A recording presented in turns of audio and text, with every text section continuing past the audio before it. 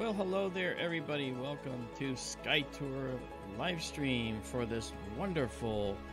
Oh gosh, it's the 26th of February. I love it.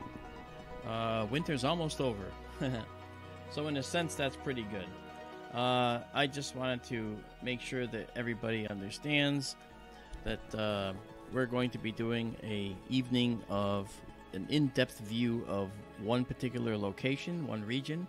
If you've seen the previous shots, you understand where we're going with that. But in addition to doing this, we also have Daryl Mason with us. Hello there, Daryl. How are you? Hi, Mark. I'm good. You? Hello, everybody. Yeah, Daryl's with us tonight, of course, and we're going to spend a lot of time in the Orion region, which I don't think I'll get too many complaints about. I suspect. Oh, Orion's so boring. Oh, nonsense.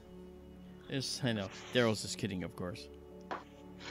There's so much going on in Orion. It's incredible. Yeah, my favorite constellation. Yeah, mine too. Mine too. You know, and that's all par for the course. The star actually in our view right here. This is Rigel. And in case you're wondering where I am, I'm right here. So, yeah, this is Rigel we're seeing right here. And Rigel's a really pretty star. It's actually a very hot blue star. And eventually, Rigel's going to go supernova. Boom! And maybe we'll get to see it. Who knows? You know, we're all waiting for Betelgeuse to go at the opposite corner of the constellation, but you never know. You never know. So I want to say hello to P&K. Keith is here. What's going on? Jessica S. Rockstar is with us. Daisy and Zoe Amethyst. And Ray Bobel, how are you? Donald Kunzer, how are you? And it's nice to see you guys here. I know that Izabela is here too from Sofia, Bulgaria. Anahata 77. Bonnie, how are you? And welcome. And I think that there was one other person that I saw in here that Amos Cardoza. How are you? If he's still with us, maybe he is. In any case, we are going to get cruising here, and what I'll do first is bring up our planetarium show here, our planetarium view, and we are currently at the constellation of Orion right here, and we're going to actually do something interesting. If you saw the mosaic I did the other night, that mosaic was, I'll show you, of the Horsehead region. It actually was this whole square area right here, right? That comprised 6 frames. And what we're going to do now is this. We're going to do this and do all this region now and see what happens, all right? So we're going to start by going to the Running Man Nebula first, all right? Can I beg a favor, yes? please? Yeah. Can you back out just a little bit of Stellarium and show the people the constellation right under Orion's feet? You mean Lepus? Yes. Okay, there's Lepus right there. Okay. Lepus is the hare, the rabbit. Okay. Steal my thunder. I didn't know what you were doing. Well, yeah, that's Lepus. He's the rabbit, the hare, and can people guess where his ears are? Oh, God. Jesus, Mark. Oh, I didn't know. Okay, all right, carry on. There goes the mystery. Well, I had no idea that's where you're going. Yeah, well, thank you for indulging me. Well, carry actually, on. I kind of, I didn't mean to steal your thunder, of course. All right. All right. Well, let's focus on the matter at hand here. Focus? Is that a joke? Maybe a little. All right, so we're going to go from Rigel up to the Running Man. And so we're using what's called high precision slewing. I've noticed that there are database errors, though, in the database that is defined. And the telescope's probably going to go to Cursa, which is over here. And when it goes to Cursa, and it is, something is wrong with where it thinks Cursa is. And it's probably not going to go exactly where we think it's supposed to go. It's probably going to end up down here somewhere. And that's because it's all messed up with Cursa. And I don't understand why. So we'll see what happens. So the telescope is in this little crosshair here, and we'll see where it ends up going. All right. So right now it looks like it's on Rigel, but it's actually on Cursa. And then it's going to move over. See, it thinks Cursa and Rigel. It's got those two mixed up. But let's see if it works. So see, that's where we want it to be, right? But if we come in here, I bet you it's not going to be in there. Yeah, see, it's not in there. What it's going to do is it's probably going to be down to the southeast of it, down to the lower left. So let's go check it out. And there it is, down to the southeast. So see, it has a wrong coordinates for Cursa. So that's why it does what it does. And so that's one of those things that I've discovered tooling around here in Orion for as much as I have using this database. So all I have to do is go up to the right place. The telescope is pointing where you think it's pointing. But the database and the movement to this object is not proper, and that's just because it doesn't know where this star Cursa actually is. It has the wrong coordinates for it. If you notice, it ends up going down here, right? And so it has, you know, if you go by the difference of where we're going, that's what's wrong with its coordinates for Cursa, by that same exact amount. So, numbers transposed or something, perhaps?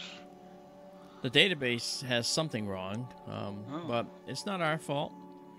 Our telescope's doing what it should be doing. It just has the coordinates for that one star that it's using as a program finding star. It has the coordinates wrong. Water. Yeah, well, unfortunately, the telescope company does not have the rights to the software, which is kind of weird. So here's what we're going to do. We're going to come over here, and I'm not going to bring Orion into the middle. I'll tell you why. Because we're going to start right about here, and I'm going to actually start a little more west. All right, a little more west, so we get the more of the Orion Nebula in here. Hey there, Genghis. All right. No, Daisy and Zoe, we are not lost in space. The telescope is pointing exactly where it should be, but the database that it's using to point to where it should be has a couple of mistakes, and one of them has to do with that one star called Cursa, C-U-R-S-A. All right, so right there, what we're going to do is I am going to start from here. All right, so here's what we're going to do tonight. We are going to do 1 minute stacks of this region, and then we're going to move over by the exact amount to this side, to the left, and do 1 minute stack, and then go down, do a 1 minute stack, go over and do a 1 minute stack. And then we can actually put that into one final mosaic of that whole region, and then combine it with the horsehead one that we did the other night. And then we'll have a large scale composite. And let me just make sure. Okay, we had the top. Yeah, that should be just about. I'm gonna go north just a little more. So we have a few more stars that'll be overlapping for when I do the work to put it together. This is, look at this. This is just a 1 second exposure. I mean, check it out. Isn't that beautiful? Let's just go exploring the Orion Nebula live in 1 second exposure shots, shall we? Here we go. So we're going to move over. So here I can actually see Bill Murray and the Baby Ruth part. Such a short exposure. I can't see that. It takes a really short exposure to see it anymore. It gets washed out so easy at f2. Yeah, it does, doesn't it? Yeah. Let's go to 66% to show more of the basic nebula. Yeah, there we go. I also noticed that there's not a lot of wind tonight, so it looks pretty nice. But this is a live view. This is kind of cool, isn't it? You see all the color and everything. And as Daryl has told you, as I've told you before, this bluish green color here, this is ionized oxygen, but it's ionized twice. So 2 electrons are ionized and pushed off the atom because of the ultraviolet radiation from the stars in the middle here. And those stars in the middle I can show you simply And I got a low gain on this right now, but let's drop the gain even more and see if we can show. There we go. There's the trapezium. There are those 4 stars right in the middle. Let's zoom in on those, shall we? It's going to look a little rough because we're actually not doing a stacked image, but a live image. Okay, so there they are. There's the trapezium right there. Really pretty. All right, and we can go back out now to, say, our auto size, and then we'll increase the gain to our camera gain that we're going to use, and that gain is going to be a gain of 300. Nope, 250, I mean, sorry. 250, and now watch what happens to the image. You're going to suddenly see a lot more detail. Boom. Okay, so you can see more detail. All right, and now what we'll do is we'll set our time to 60 seconds, but first I'm going to come in here to the telescope computer, and I'm going to set our parameters for the guiding system. And I got to get out of that, so I'm there. I'm going to change our slew speed to this. All right, 16x, good. And now let's go in and drop down in our guider and change our rate for that. And I've been using a different rate. Alright, so there's no wind, so we don't have to be so demanding on our corrections. I'm looking at a monitor here, guys. That's the observatory feed, and this is the broadcast feed, so you might see me looking to 2 different places. It's 2 monitors. Alright, let's set the declination rate now, which is the up and down. Right ascension is the left and right, east to west motion. And alright, so there we go. Those parameters are set. Now the telescope will guide, I think, very cleanly. Alright, so now what we can do is come in here and hey there, one Nick G, how are you? Good to see you. I'll come in here and let's do a 60-second frame. And this over here, I have this set right here, and that actually increases it, so it's like a hyper view, so you can actually see detail in here. But to actually go in and start doing our exposure, I'm going to remove that so that we don't have this extra brightness that we don't need. And then I'm going to hit this button up here, which is the live stack. And the live stack is actually what's going to take the image we see and add it together, basically. So first step is to clear it. Alright. Which it is.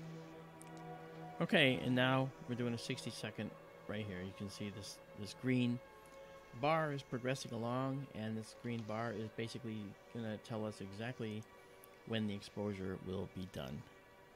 And on the right side here, if you can read that, make sure you're in 1080p, by the way, guys, in your broadcast. It says 7 seconds left, and now you'll see what a 60-second exposure looks like as we stack it. The first one's pretty noisy, and they get progressively cleaner. Here it comes. Ah, my gosh. Can you believe that's all there? And that's not even the half of it. If you want to see more of it, then let's actually just do a little processing for you. Okay? And let's do some color processing, too. First things first. Let me just bring this bar up here. Alright, that's really pretty. And of course, as always, satellites. We get a lot of satellites. By the way, just so you get the news, Starlink is in place and is operational out there, but it's not operational on our observatory yet. We need one more piece of hardware to do that, to make Starlink operational out there, and that'll be showing up fairly soon. But that's a big but. Huh? I said, that's a big butt. Oh, I know. I agree. Always All right. something. That's all right. Now I'm gonna this vertical line here. This is our dark layer, like the blackness of space. If I pull that back a little bit now, come back a little bit, and it's gonna get much brighter, and you'll see detail out in here. Yeah, look at that. There's something right there. There's detail here. Yeah, no, it's not bad. I'm actually quite pleased. Starlink was set up and put in place a couple days ago out in the desert by the folks out there, and it's great. And today I spent time trying to decipher what one particular kind of plug was that they were using. We went back and forth, and that plug is nothing like what we have. So I had to buy a special adapter from Starlink, and that'll be coming out. And speaking of Starlink, that guy right there is probably one of those. These guys here coming through it, this region here, those satellites that you see, those faint lines, they're going to fade, by the way, over time. But those faint lines are not those types of satellites. Those are probably ranging satellites. Hey, Calibos, how are you? Starlink, yes. Starlink's working, man. And not here, though. I don't have Starlink here running yet. I don't have Starlink connected to the telescope yet. We need to see, Starlink doesn't have an Ethernet connection now, and we need an Ethernet connection. And Jude Talaba is here. Hi, honey, how are you? Jude is a wonderful lady. She can paint planets like you can't believe. A real good artist and a fantastic spirit. It's just good to see you here, Jude. And she actually, you know her, Daryl? Yes, we've met a couple of times. You know Jude. Yeah, you guys met. Yeah. Yep. Yeah. It's all right, Calibos. We'll have the Ethernet adapter soon, and we'll be able to connect to our Starlink with no problem. Okay, so we've stacked 4 images so far, and we're going to go to about, we'll see. Depends when these lines go away. That's just such a tease. I mean, that's like going to a fine restaurant and getting to read the menu, but not getting to order any food. Well, the other folks on the property are actually using Starlink, and it's like night and day for them. Oh, I bet. Yeah, well, that's like watching your friends go to the restaurant and you having to sit outside. Yeah, that's right. And then what do they say? Well, I was thinking of actually getting the faster Starlink. Oh.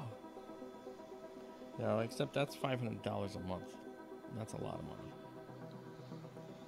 Yeah. Izabela says hi, Jude. If you noticed. I see it's that. so good that she came here. Yeah, no, Calibos. I'm quite convinced it's going to be really good. The other thing is, SkyTour livestream. We are currently in the process of converting the observatory to a 501c3 because we want to be able to, take this astronomy educational outreach around the country or the world, and we want to do it by using our observatories. Hey there, Michael. First of his name. How are you? Michael asks, are there any conferences you go to that have to do with stargazing? Actually, there are conferences all over the country. The Texas Star Party, and there was Stellafane some time ago. But and there's lots of star parties around the country. But we actually haven't gone to any of these star parties, and that's because we're a remote observatory. Now we do have a concept where we want to carry a portable observatory with us on a trailer that does everything you see here, but drive it all over the country and onto college campi and around the country, and just drive to different places. Oh, no problem, Michael. The local astronomy club, they have a big summer star party up in the high country here. All right. I used to go to it when they were closer to town, but They, in search of dark skies, because their old site's got light polluted so bad, they wound up buying a private site several hours down southwest of here, up in the mountains. And that's where they do their summer star party now. I've never been down there. Okay. Skunk Ape Farm Off Grid says this is the star party right here. You know what? It's true, huh? In these COVID times, there's nothing like talking to everybody that is like-minded with you, and then seeing beautiful sights like this. This is live. This is not a photograph being brought up on a screen to talk about. This is live, and that's the part that I just, for some reason, I just can't get over that. You know, I'm 2,500 miles away from where this image is being acquired, but I'm running it all from here on the East Coast. And this is out almost on the West Coast, in the Arizona desert. So, I don't know. It's just kind of mind-blowing that this capability exists, you know? I've dreamed of this capability. And, in fact, the telescope that you've seen behind me here in my office, this telescope is one that, you know, I can just briefly show you the background here. I don't know. Oh, it's in the dark. You can't see it. But that telescope is our East Coast Sky Tour telescope. So Sky Tour Livestream East, Sky Tour Livestream West. But this one is it's slightly different from the one in the desert, but it's also still a telescope that has a tremendous capability. And so we're thinking that because the desert telescope is so beautiful and has such a rich capability, that maybe we're talking about adding another telescope. This is one we've been saying, adding another telescope to the Arizona desert, and then taking this telescope and making it part of our portable observatory system. But that's down the line when we get some funding, you know. And I don't know if we'll get funding. You know, you guys, the ones that have, you guys, some of you have donated to us, you know, and you know what? What you see on the screen is the result of those donations. Okay? We're here because of you. Okay? And that's something that that's not lost on me. That's why I like to spend the time with you. Because you guys have taken the time to spend time and money on us, so we're gonna spend. I am gonna anyway, and Daryl, of course, likes to. I'm gonna spend the time with you because I'm always tremendously grateful of that generosity. So, all right, so we have 9 stacked here, and the 10th is coming up. And what I'll do is, I think we'll 10 stacked. A little more. A few more. The satellite trails that were through the middle are gone now. This one's almost gone. Yeah, hit those thumbs up, will you? I think that's something phenomenal if you guys can do that. Help us trend. Help us get out there. Help us get the word. You know, I'd hate to see Skytour Livestream go away. I mean, who could put away such beautiful astronomical objects and then never see them again like this? You know what? There's nobody doing this. I searched online, and there's one observatory where an astronomer goes in and shows things kind of, you know, live, and it's like once a month. And he sits out there for a few hours once a month, and it's not even. It's a good location, but it's only for like an hour. You know. That's the Marianne's nearest here. to this that I've ever seen. Marianne, Rob, hey. Hey, Marianne. You know, I was talking to Marianne earlier, and she's having fun with her little. She has a relative she's got over. I don't know if she's still there. This is my Thai iced tea. I love Thai iced tea. Okay. This is the Running Man Nebula up here, guys. It's that blue object up there. That's a reflection nebula. That means that there's dust here and this bright blue starlight. Or actually, it's roughly white starlight is actually hitting these dust particles, these dust grains in this cloud, but the blue part of the star's spectrum is being scattered, and that's why reflection nebulae are always blue. Okay. So this, on the other hand, is an emission nebula. The red part is hydrogen alpha, that is ionized hydrogen, glows red. That's what we're seeing here. Okay, powered by the stars in the center that are now blown out, and the green, the greenish blue again, is the doubly ionized oxygen that we're seeing here. Okay, we're going to go in now, and we've got 12 frames stacked. We're going to pause this. All right, and now I do the next thing that you've seen me do. I'm going to save it, and across the top of the screen you'll see a green bar. This is the .fits fits file. That's an astronomical file format, but there's free fits viewers that you can get if you want to just look at the files. But if you want just the pretty pictures, then I save it exactly as you see it here. Okay, and there you go. Did you name it? And I want to make sure. No, I did not, but that's okay. If I name it something I don't want, then that's a problem. But I didn't yet. I did not. Okay. You know what I should do? No, I got you. You're right. I'm gonna do this. I am gonna say Orion, Orion 1. All right. What the hell? Why did I do that? Stop. No, don't do anything yet. I want this to be Orion 1. All right. And now I'll save it again. Yes. I don't know quite what it does, but I'm going to then save it again so it'll make its own directory out there. Well, thanks for that, Daryl. So now there'll be an Orion 01 on the server.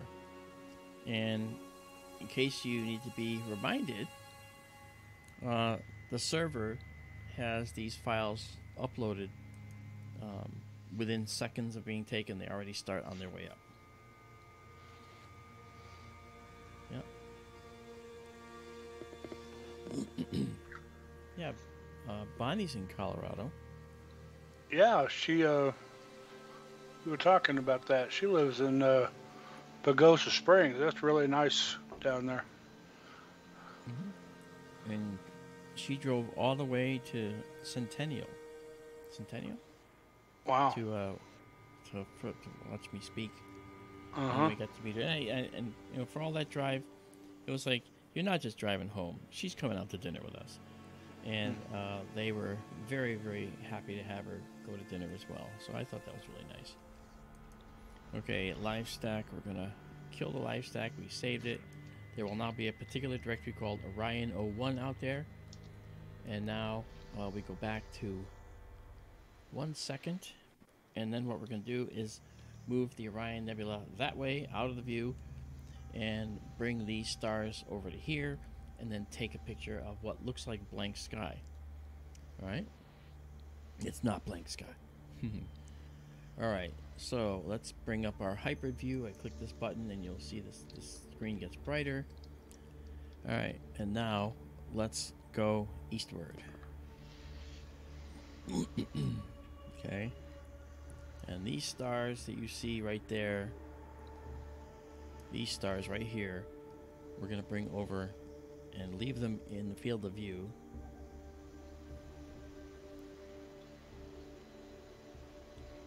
All right.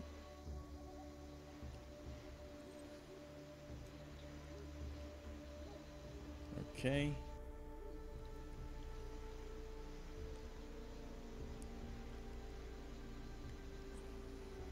Hey there, James Dugan. How are you? Now see, James says he calls it the parrot beak. The parrot's beak. Yeah, I imagine he's talking M43 for that. Yeah. Isn't that De Moraine's Nebula? Say again? Isn't that De Moraine's Nebula? I'm not familiar with that term. Okay. All right, so now we're here, and we're at a gain of 250. Our sensor is at minus 10 Celsius, which is good. And I'm waiting for the guide star. Okay, we've acquired a guide star. And now we'll take a 60-second photo here as well. Okay, and this one is going to be Orion 02. Now, this name doesn't come into play until I actually save it, so this is fine. Alright. Hey, and now, let's do a live stack here. This is the previous one. Clear it. And you'll see these stars will be over here now.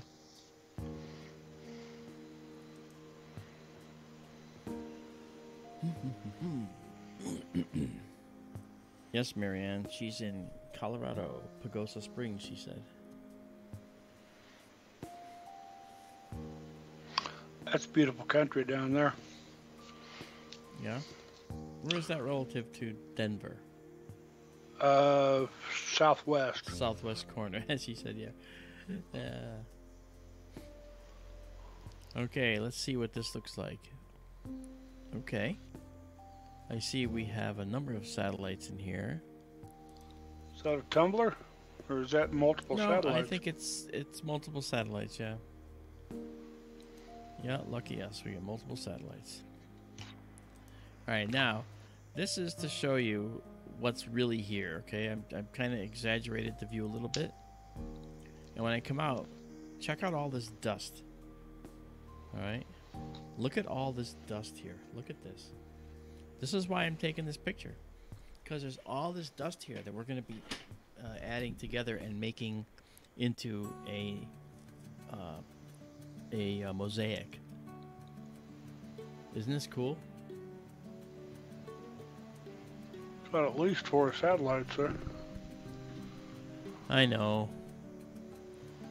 I remember a time when we could actually take pictures and have no satellites. See, and here's the 4 he's talking about. We got one right here, one right here, and we have one here, and a second one here. So there's 1, 2, 3, 4 satellites.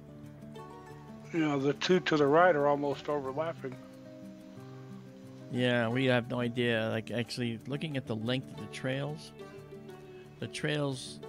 look like their orbits are very close to each other, altitude-wise. The length of the trail being, determined by the length of time we take the exposure. And if the trail is very short, it means the satellite's moving slow, which means it's higher in altitude, because the farther away from the Earth it is, the slower it has to move to stay in orbit. If it's actually closer to the Earth, it's going to move a lot faster. And in some cases, it'll go right through the whole frame in one 60-second shot. Okay? But this is 60 seconds to go from here to here.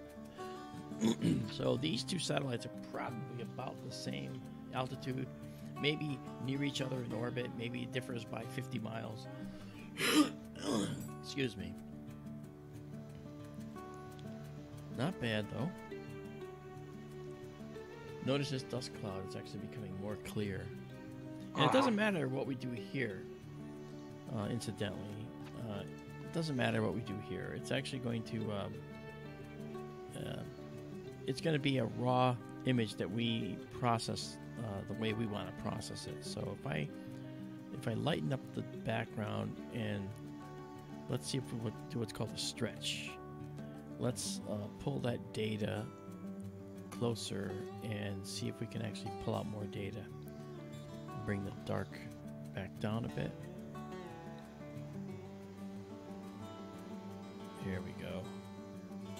A little more. Okay, now you can see it a little better. Isn't this crazy? Isn't this crazy? I mean, this is just amazing.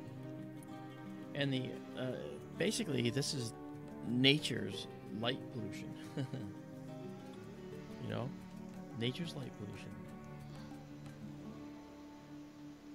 Calabo says, Mark or anyone reading this, who's excited for the James Webb Telescope? I'm really hoping they find evidence of life on exoplanets. Well, actually, I'm sure that that is something that the James Webb was in part designed for. I know it is, actually. And the way it's going to do that is when it looks at the exoplanet atmospheres, it's going to be able to see them in a way that, you know, we have not been able to see with past telescopes, including Spitzer, because Spitzer was an infrared telescope. Hubble has an infrared telescope, but it doesn't go as far into the infrared as the James Webb does. The James Webb goes way the heck out here, actually up to 24,000 plus micrometers, and that means that we're looking at regions of the spectrum that Hubble cannot see. In this telescope, James Webb was designed to look back in time to the earliest galaxies, because, and I've said this before, when we look at a spectrum of a galaxy, we see that it has, you know, spectral lines in it, like we notice with other spectra. And the problem is that galaxies that are farther from us have what's called a higher receding velocity. What does that mean? It means they're moving faster away from us because the universe is expanding. The analogy I use is, imagine blowing up a balloon to about the size of a softball and then putting black dots all over it. Okay, all over it. And then blow it up. As you blow it up, the dots farthest from you on the other side of the balloon are moving away from you faster, and from each other faster than the dots near you, near the nozzle that you're blowing into. So that is sort of an analogy of the expanding universe. And those galaxies farther away, when those black dots on the farther side, the farthest black dot from you is moving the fastest away from you, or when you blow up the balloon. That said, we see that as well with galaxies in space.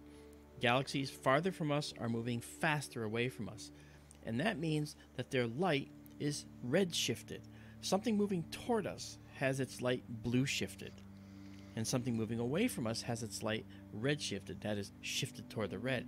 So you can imagine that if galaxies are moving faster and faster and faster, the farther they are from us, there might come a point where the galaxy's light information is entirely in the infrared. The whole light packet from that galaxy is shifted out of the spectrum that's the visible spectrum. Daryl's pointed this out with the Hubble Deep Field, that some of those galaxies are red. Well, they're not really red.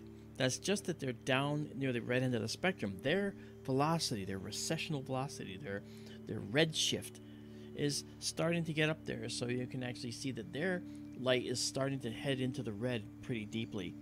And you can imagine that it could go all the way. The farther they are, the faster they go. So Hubble could see to a certain distance, to see galaxies a certain distance away. But unless you actually have a telescope that can look farther into the infrared, like the James Webb, then those galaxies will never ever be seen by anyone. And to this point, they haven't been.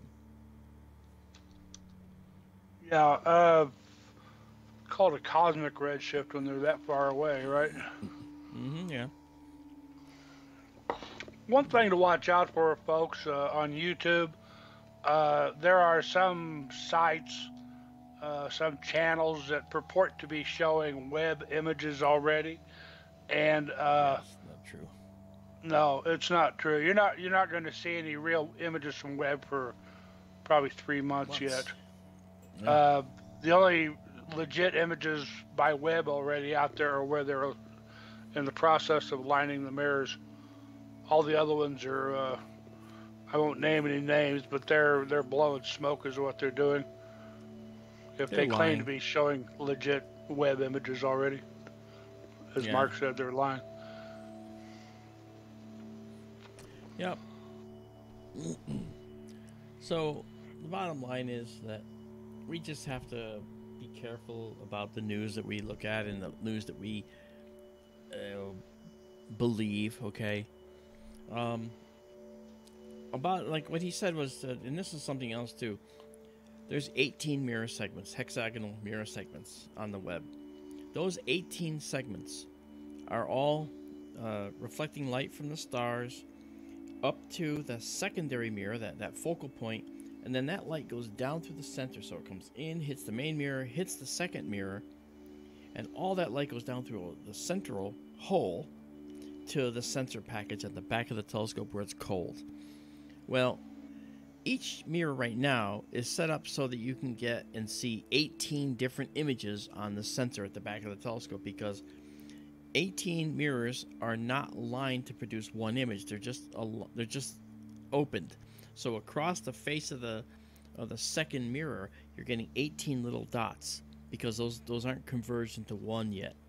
You have to adjust the mirrors so that all that light converges at a point, and that point is the idea is to make that one image out of 18, and that's what they do. Yeah.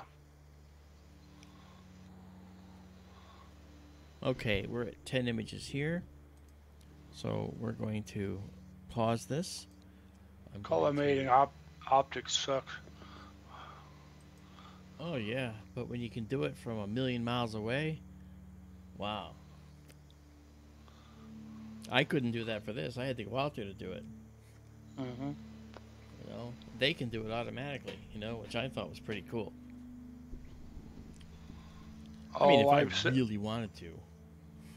Yeah, well, I've said before, I mean, you know, I used to maintain lasers for a living, and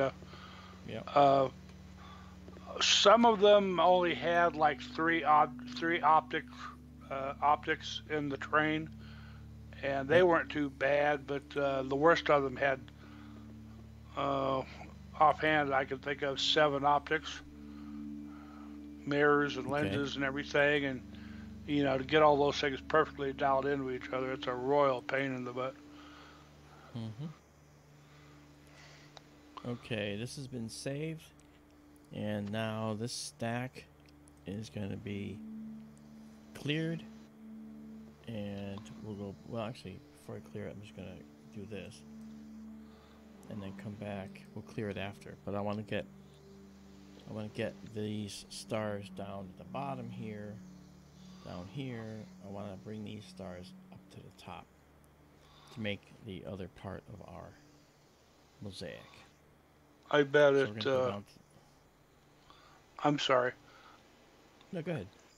I was just going to say, at JPL or wherever the heck they're pulling the strings on Webb to collimate a line 18 optics, somebody I bet's pulling their hair out.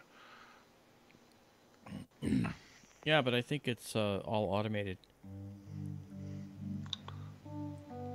Well, let's hope I think it's all automated. Okay, I'm going to take this star right here and move it up to about there. So keep your eye on that star. Izabela brings up something interesting. Yeah, what'd she say? There was a picture out in the last day of an object on Mars that looks like a piece of coral. Did you see that? I did not. Sounds interesting, though. Sounds like something I'd want to see. Sending you that earlier. I don't remember where I saw that now. I guess, give me a second. I'll find it. If I find it, I'll forward it to you. Okay. Okay, here we go. This is now our view. This brightness you see in the background, that's artificial. I'm really punching up the brightness, and that's just noise, right? If you really want to see it, it looks like this. It's really dark there. Okay, so now we're ready for our next exposure. So what I'm going to do is let it settle down, let it find a guide star, which it has. And then we're going to go do another 60-second shot right now. Mark, I'm going to paste this into, you can look at this if you want, or show it if you want. It's a really fascinating picture. I will. Once we get the photo going, I'll show it. Alright, so here's what I'm going to do. I'm now going to start the 60-second shot. Alright. I'm going to go into the stack, get the live stack running, and get into here. And clear this. Okay. All right. And now let's go see what Daryl's got.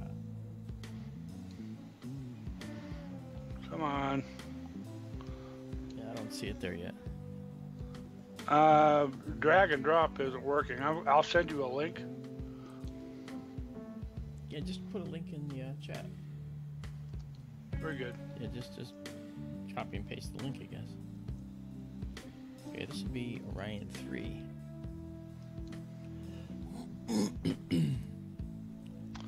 There it is. It's in chat and on the YouTube. Oh, in YouTube. Okay. Okay. And I just pasted it to you also. All right. And if I read that right, it was found by curiosity. Wow. So look at that. Another incredible batch of clouds that we see here. Stunning. All right, well, let's take a look at it, shall we? Let's take a look at what Daryl's talking about.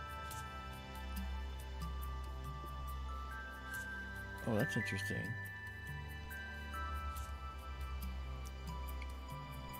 I wonder if that's a hematite crystal. Let's take a look, guys. Let me show you what I'm talking about. This is the object that we're talking about. These are undoubtedly those. These are what they call the Martian blueberries. Okay, these are really tiny. This is tiny. This could be a crystal structure, actually, that was formed in the presence of water, which is why it might look like that. It's certainly not coral, but it's definitely mineral, and but it could have formed in water. But I like that. That's pretty cool. It is. Anyway, thank you for reminding me, Izabela. Yeah, Izabela, thank you. That's cool. All right, neato. Okay. So we got these beautiful clouds here again in Orion that we see. Let's see about getting the color corrected a little bit, and maybe see what we can do. This might draw it out a little, and to get this color correct, I think we go right just about to here. I think that's color corrected. So what we do next is we bring out the detail in these clouds. Let me just, this is called pushing contrast a little bit. Yeah, look at that. Wow. So once this is all together and merged and mosaic, you're going to see the whole region with these clouds, and then we can link it to the other one we took with the Horsehead Nebula before, and that'll be pretty cool too. We just keep going. Next thing you know, we just have the entire constellation of Orion in 1 minute stacks. That'd be kind of cool.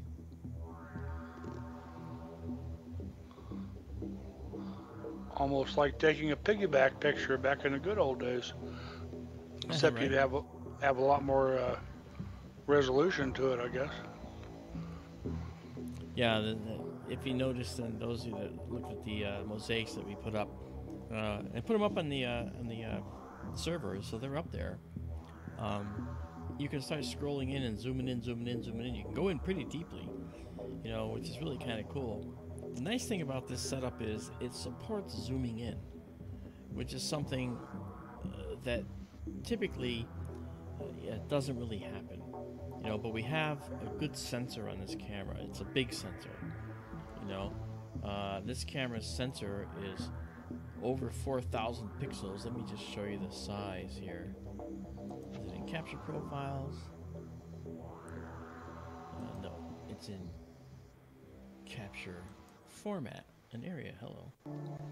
4,144 pixels by 2,822. That is a pretty big sensor.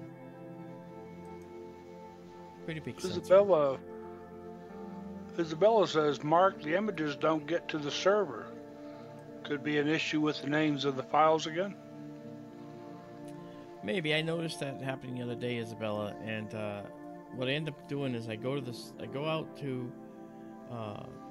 here to the computer, and I kick off the production. And if I kick it off, it works. I don't know what happens, but you're right. There is a little issue, so I'm gonna see about that. Let me do this. Let's see what's going on. All right, now look at no. See, it's uploading the stacks right now. It's uploading 3 of them right now. All right. These sync issues, those are just link files. I don't care about those. So it is uploading, Izabela. It is doing it. We just have to give it time. Once the Starlink is up and running, for this, it's going to be just like night and day. It'll probably be up there in real time. As soon as we finish, it'll be up there. Well, Starlink is going to be better, Izabela. You got it. She says, well, just slow internet. Viva Starlink. You're right. So, that's the way it is. Calabos. He says he's fluent in typo. Yeah, I think I am too.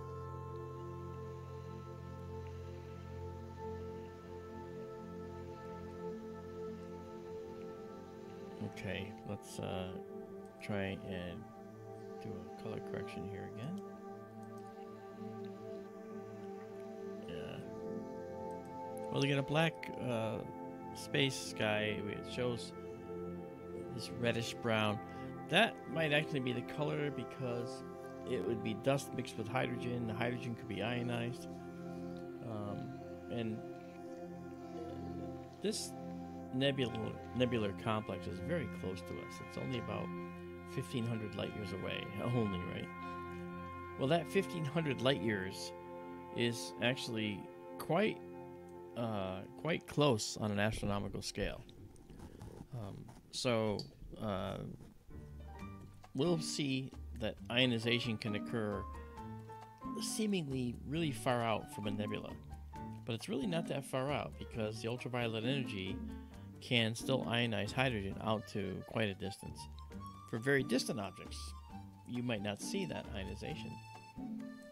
Like it may not look the same. This is a beautiful right here. Look at this little tiny thing right here. Look at that. Let's zoom in on that. We've taken a stack of 8 right now. Now that we got this down to veritable science, we should be able to check it out and do this more often. Okay, well there it is. Look at that little finger there. Let me see if we can. Let's see if we can actually darken it up just a hair. There we go. Wow. This is at 100%. This is the native resolution of this camera, right? So we have all this to the right side, okay, and all this to the left side, and of course up and down as well. The distortions in the stars, that has to do with the wide field nature. However, when we do the mosaic, it's actually almost self-correcting. It's kind of cool.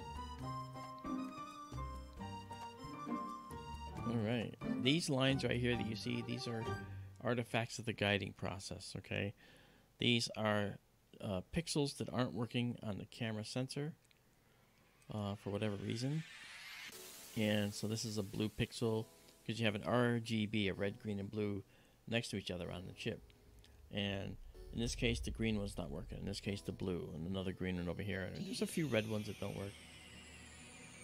I had to tango, Izabela, because I just had a tango. It's okay. I was doing a cosmic dance. That's why. So that's pretty cool. Actually, we can zoom out this way, actually. There we You notice how clear that cloud is now? Look how beautiful that looks. It's really looking nice. I think when we put it all together, it's going to be pretty stunning.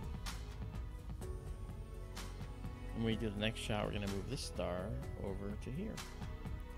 And then all 4 of those shots, one up there, one over there that we haven't done yet, and one up there in the corner, all will be together to make a 3 degree by 4 degree size image. Okay, we are at 10, and we can let it get this one more, it doesn't matter. As long as we get to 10, that's the best. And now we're on Orion 3, and I'll save the stack, and you see it there, and then save exactly as seen, as always. Here we go. Oh yeah. Okay. And now what we'll do is we're going to take down the stack here, and that star gets moved over. Boom, go away, come down to 1 second.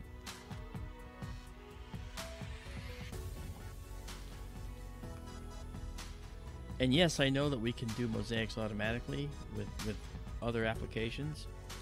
I didn't see that question here, but I know we can, but I actually don't need to do that.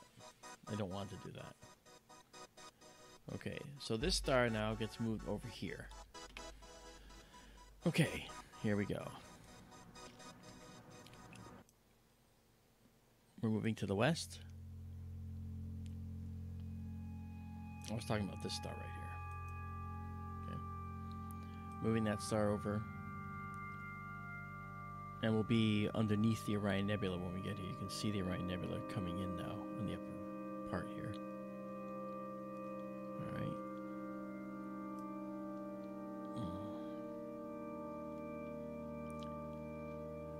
And go a little more.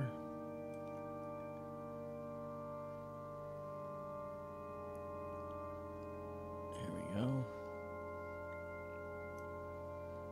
Okay, I'm going to go back a bit. Just to... So you're directly beneath M42 now, correct?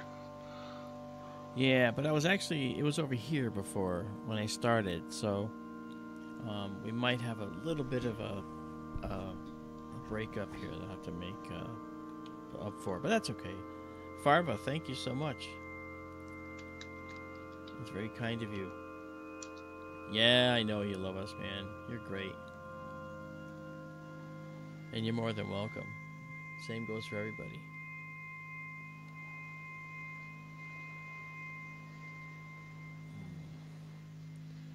Alright. So we've got our... This is a beautiful region too. We're going to see a lot more dust here. Okay, 60 seconds. We've got our guide star. And away we go. And we start up the stack.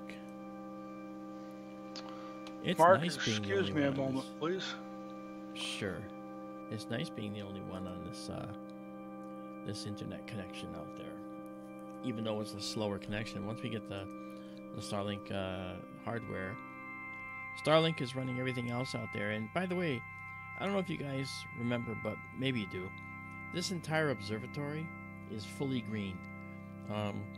Our electricity comes from the sun, stored in a lot of battery cells on the property that belongs to the scientist on whose property we have this, and his wife. And they are full believers in being off the grid. They're completely off the grid. And thus the observatory is completely off the grid. And still, we can bring this to you. Isn't that incredible? You know, it's amazing how this all works. Okay, let's see what the first image looks like here. Wow. All right, come on. 3 cheers for the Orion Nebula. I mean, look at that. This is the lower part of the Orion Nebula here. Oof. Man, that's beautiful. Wow. This right here is actually a little nebula that's really Well, we can see a little bit edge of it. That's actually called the 13th Pearl, and it's a tiny little nebula, which also it's got a white area around it with a dark, really dense dark nebula associated with it, and there's a hole there as well that you can see through to a spot behind it. But it's also got this subtle reflection nebula right here that is part of this, and this is sort of an interloping bit of dust up here in the foreground, and in the background is this other blue reflection nebula with that 13th pearl down here. So those are in the background, and this little guy is sitting over the front of it, which is kind of cool right there. Neato. Wow. I mean, I am, you know, let's pull that full screen. Come on. Yeah. Here we go. I like that. I like that. Look at that. Wow. Welcome to astronomy. This dark dust is nature's light pollution, right? Nature's smog. But it's stuff that is actually very important. Those are little particles of silica, silica cores that actually have ices on them, like carbon monoxide, methanol, carbon dioxide ice, water ice, formaldehyde, and they all end up getting boiled off when they're hot stars, and we go into the slurry of planet-making stuff. And then in a solar nebula, like our solar system formed in, you end up seeing this stuff become planets. And then there's more than that too. Obviously, there's aluminum atoms and titanium atoms and other things all floating around because they're made in the hearts of stars, and they make their way out of the stars when the stars explode in supernovae. And these are areas that are rich in these elements, abundantly so, and they go into making planets and stars, all right. And little tidbit of fact, I don't know if you know, when our sun was made, it was made with primarily hydrogen fuel, right? And hydrogen is fused into helium. But that's not all that's in the sun. The sun has a huge number of different elements in its outer atmosphere and around the core. That outer atmosphere isn't doing fusion. It's plasma. In other words, it's atoms without their electrons, okay? It's just the proton cores, the nuclei, that are zipping around in the envelope, the material around the core and out to the edge. And that plasma that you see is just the atomic nuclei of these elements. And these elements consist of things like magnesium nuclei, calcium nuclei, all right, strontium nuclei, and other nuclei. But the sun didn't make those elements. It was made with those elements. It was made mostly of hydrogen gas, but in that solar nebula from which it formed, there was this titanium and calcium and potassium and magnesium from other stars that had previously gone supernova. And thus, when our sun was formed, it gravitationally condensed with hydrogen and started the fusion process. But it also had all these other elements in its outer atmosphere, which are there today. So when we look at the sun, we see that it has many, many, many spectral lines identified by Fraunhofer years ago, one century ago, 1800s, right? Did Fraunhofer do that in 1700 or 1800? I can't remember. I think 1800. I don't remember.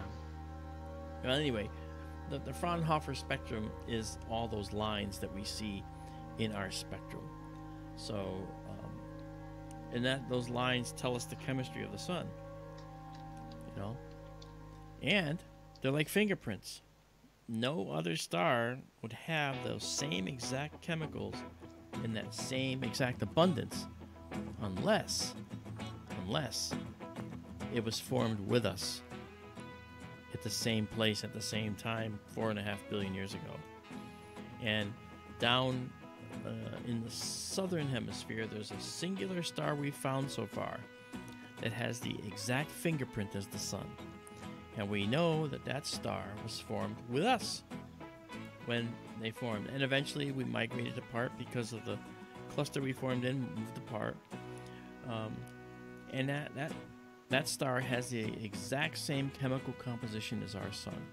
Because in that nebula, this particular star, as that particular star, formed from the same materials that were in it. The same amount of titanium, the same amount of calcium, the same amount of potassium and magnesium, etc., etc. Okay?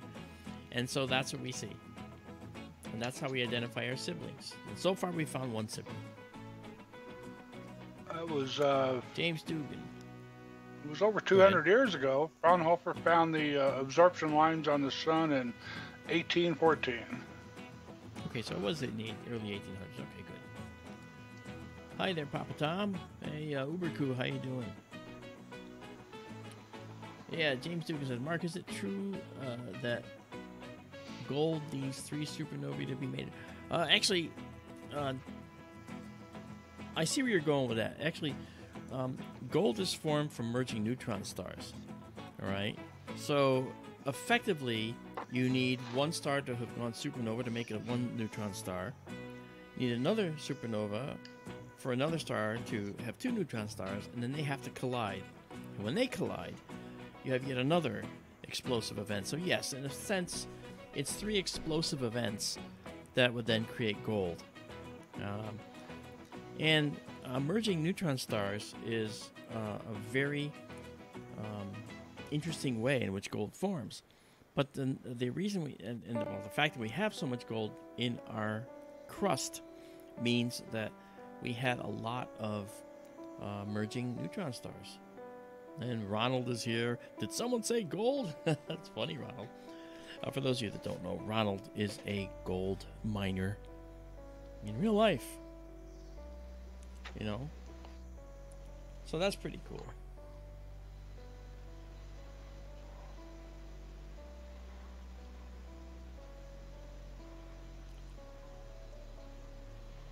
Okay, we're looking at 8 stacked. We're almost done with this. That's pretty, huh, Daryl? It is. I love this lower section here. I feel like I should almost... I should probably just turn this off for now. Just to be able to see it. Can you go to Stellarium while you're stacking? Sure. We have one more to stack here, and then we're going to stop. It doesn't matter how many we stack. Yeah. Let's back out. We're a little bit east of that location.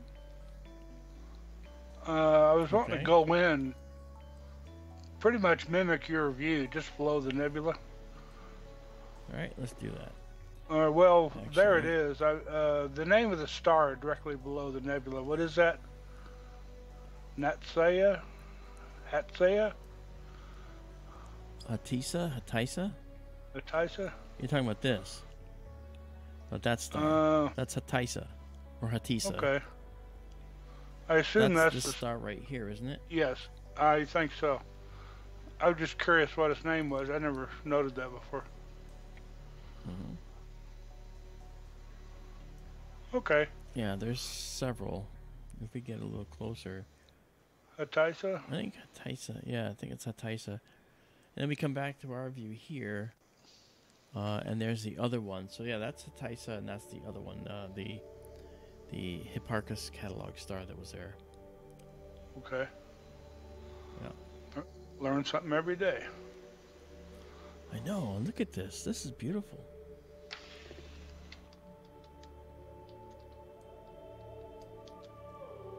Good music for this.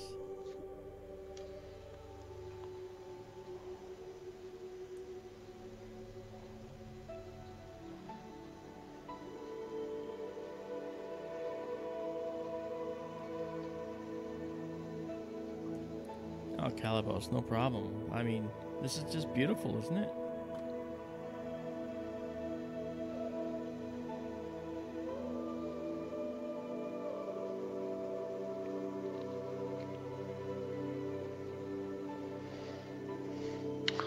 I think there's some really interesting stuff going on there to the lower left of center of the image. See some Down faint, here? yeah, right there. The faint reflection nebulosity kind of Yeah, divided this is in 13th two, and Pearl. then okay. So I think that this is an overlaying dust cloud, and this reflection nebula around the 13th Pearl is actually the same as this, but this is obscuring the rest of it right here. That's what I think. I think that these and these two are part of the same thing. Are you still imaging that? Yes. I'm going to stop in a minute, but I've been requested to bring this back on. All right. Izabela is our she's actually kind of our note taker. She's in Sofia, Bulgaria, and she's actually too close to Ukraine for my even though it's far, but closer than we are. But this she takes the notes down, and then she writes our table of contents for us. She's really quite amazing, and we thank her every single day for it. Okay, Yeah. We've stacked 12, so we're going to get out of this now. But first I'm going to, let's go back a little bit, push this back. I can see my telescope. All right. She's just a little southwest of where the troubles are. I do believe. Yeah, okay, we're going to pause this now. And we're going to save this. We're going to save the stack now. There it is. And when I make this... Oh, I screwed up. Damn it. I was supposed to do this. Orion 3. It's got to be Orion 4. It didn't screw up, though. It's going to... Nothing's getting deleted.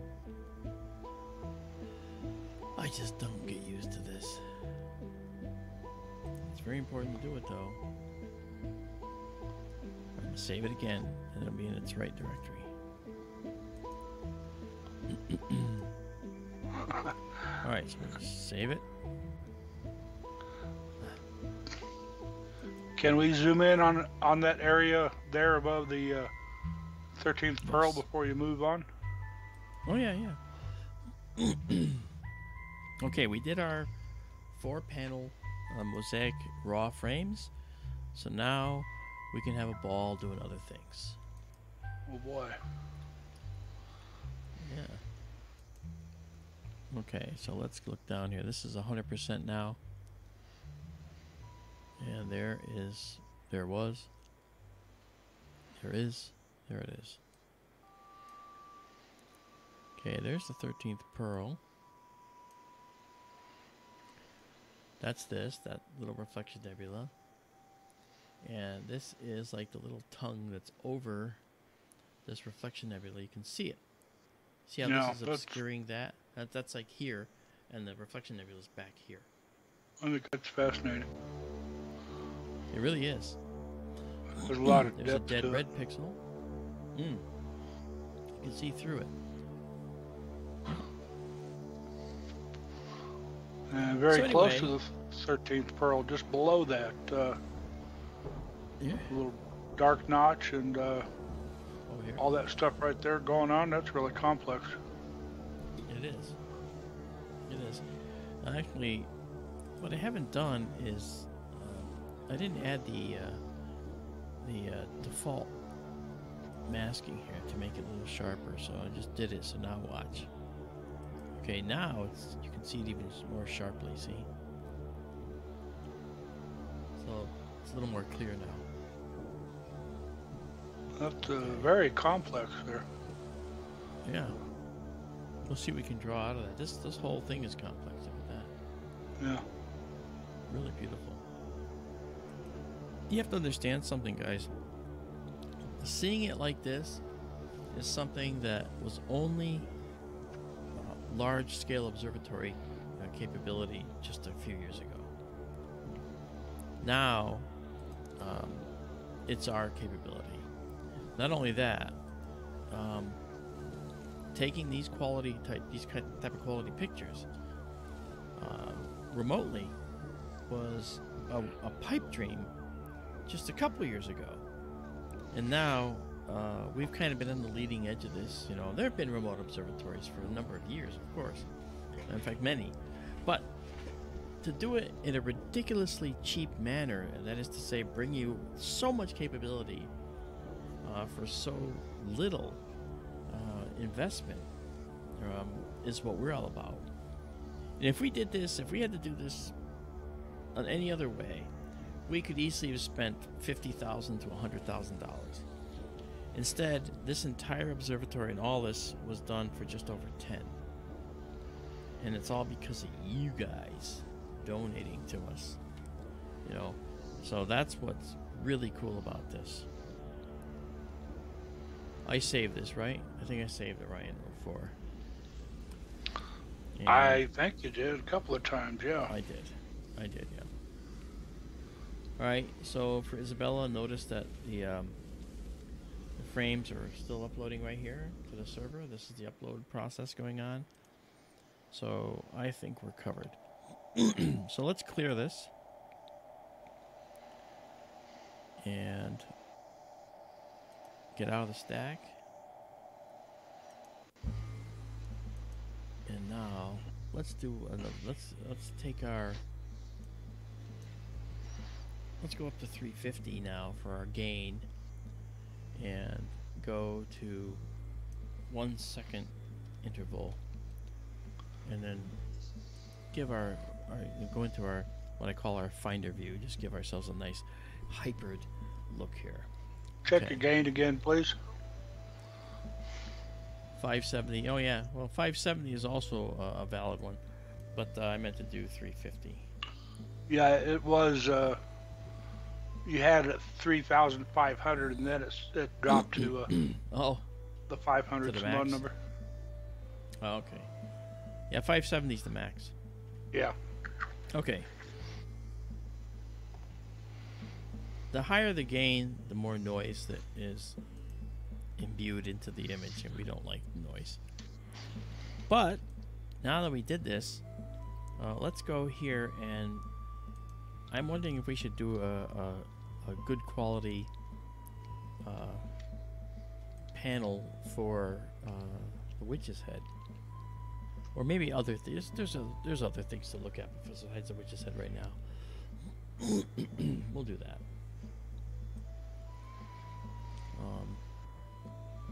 We did a horse head before.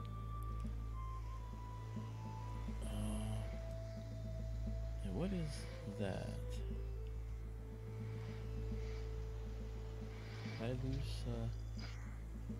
I did. Ooh, should we do a complete panel around Casper the Friendly Ghost? M78 into Barnard's. Yeah, into Barnard's loop. Like, sure. That might be pretty neat. Okay, let's do this first and then bring in our view. Okay, so that's what our view would be. So we would basically do this guy, right?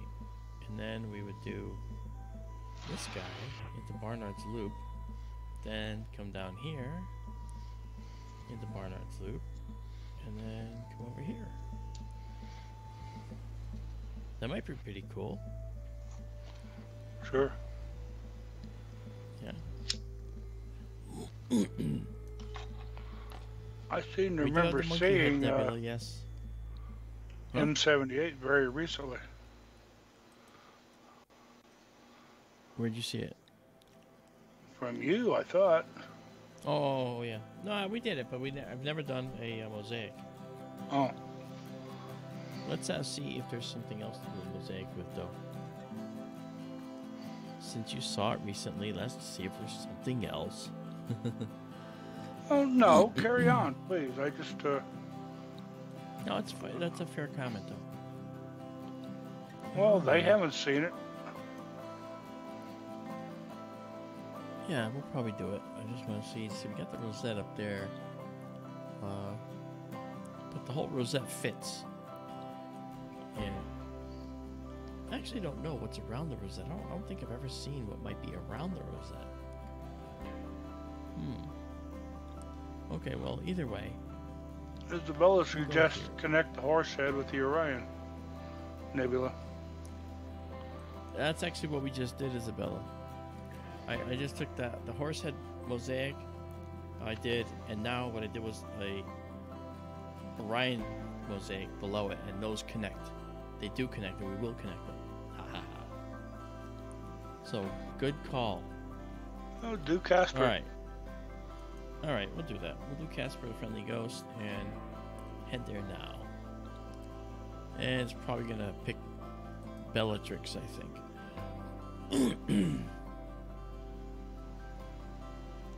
Hey, Farva, thank you. I'm going to guess that's Bellatrix. Let's find out. Bellatrix, yep. The top right star in Orion. You have Betelgeuse, Bellatrix, Rigel, and Safe. And then the belt of 3 in the middle. So it's going to center Bellatrix, and then it's going to run on down to the Casper the Friendly Ghost Nebula.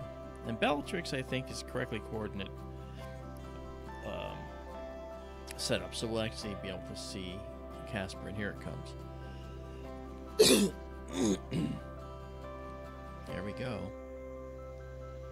Okay, so what we're going to do is we're going to move it to the center. Like this. Alright.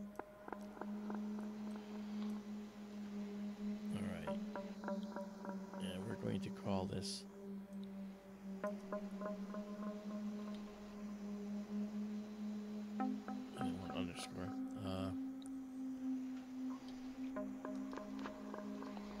Actually, I'm going to call it M78. I think I have M78 in here. I'm going to call it M78-1. Alright. And I think there's some more up above that we're going to leave it, so. Hey, Dagger, how you doing? Thank you so much. It's really nice to see you. Okay. This is good. Now we'll get our, let me just do a zoom to 100% here just to check how our temperature focus is doing.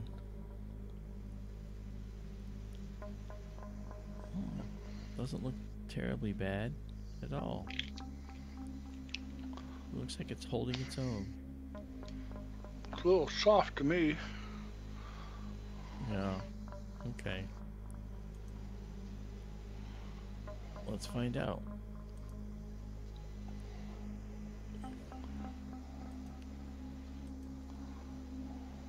Alright.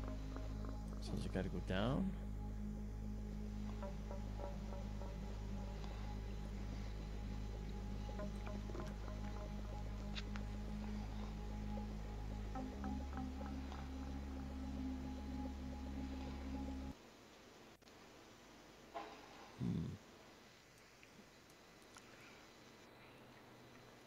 Let's go lower.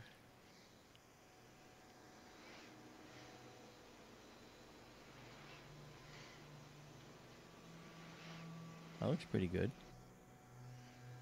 Okay. What do you think? It looks okay. Is the focus supposed to be auto-focusing right now? I mean, you've been... It's supposed to be under temperature control, yes. Yeah. So it's 53.9 out there.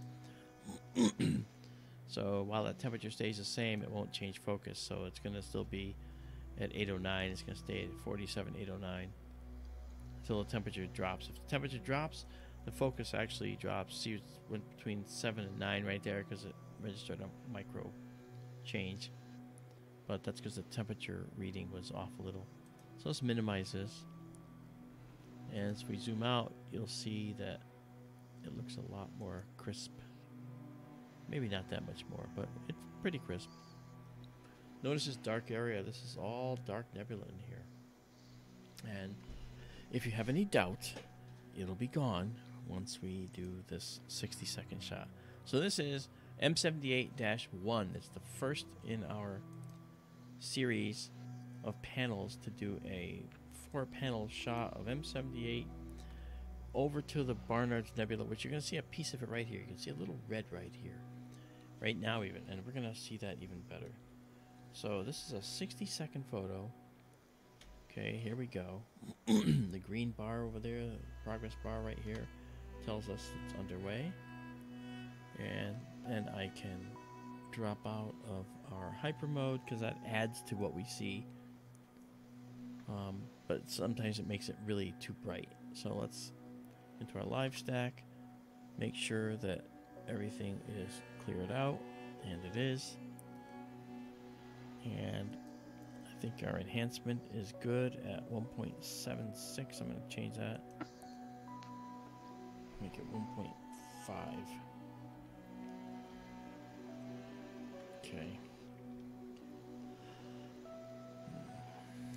There we go. Okay, and then back to our histogram, which is our data.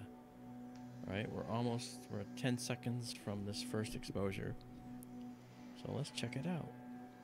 And we're going to go a number of exposures. Then we'll go in and monkey with the colors and so forth. Ready? Boom. Okay. So what we do first is we first take on the main color change like that. There we go. All right, there's Barnard's loop up there. That's that loop outside in Orion. And let's actually change the colors. It's not bad. It's a little green. Let's see if it'll color correct. Okay, that's good. So now we got the color correct. Okay, color correction underway. So there you go. And now, if you notice, this is looking modeled, right? Okay, so if we zoom in, you'll see it looks really kind of rough. All right, so I'll zoom into 100%.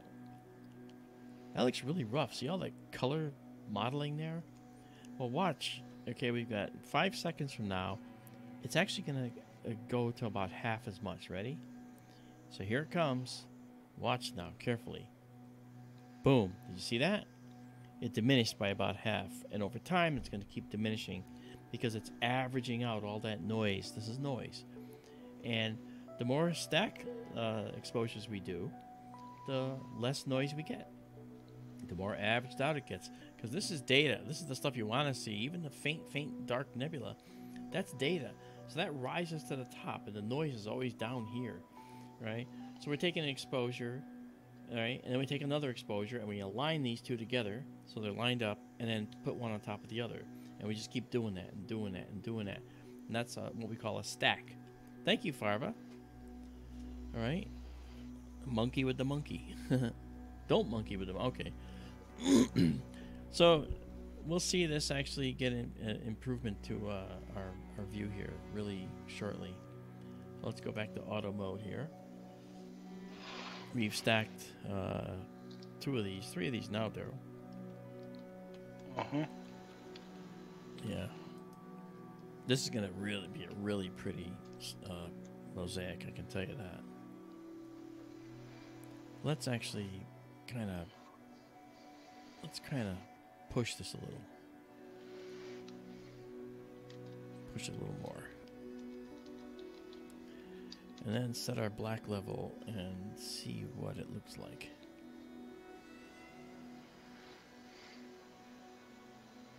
Here we go. I'm pulling in the black level a little. Hey, there's Adarek. How are you? Okay. Pull that black level in. You may notice when I say the black level, that's that far left dashed line. I try to get it over the peak of the data. This is all the data coming in. This data right here. This is the sensor right here. There's all this data. RGB, red, green, blue. And to the left, all right, we're coming, the peak of the peak actually is the peak of the data. So the black should be at the peak of the data. And as you can see, when we do that, look at the view. Look at how beautiful this looks when we do that. You know, so it's actually quite a nice rendering, I should say. of these colors, especially when you match the black to where it has to be. If you look at the telescope, it's pointing just a little bit to the southeast right now. It looks good. A lot of fine dark nebulosity in there, Yeah, look at that. both above Thanks, and below. Farah. Not down here, huh? Yeah. This is an All extremely through it. complex region. I'd love to get a nice high focal length view of this area right here. Renee Cruz is here. Hi there. How are you? Good to see you.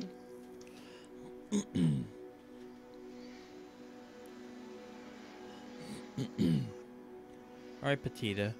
That's PG, folks. Petita, answer a question for me. You're on the spot now.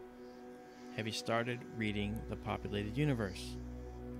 That book you got from that nerdy, geeky astronomer at Pine Bush UFO conference a year ago. Come clean. Have you started reading the book? Right now she's smiling. Oh no.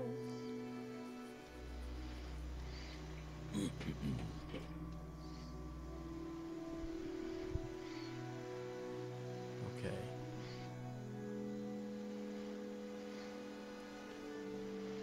Wow, this is really nice. It's a beautiful night out there in the desert.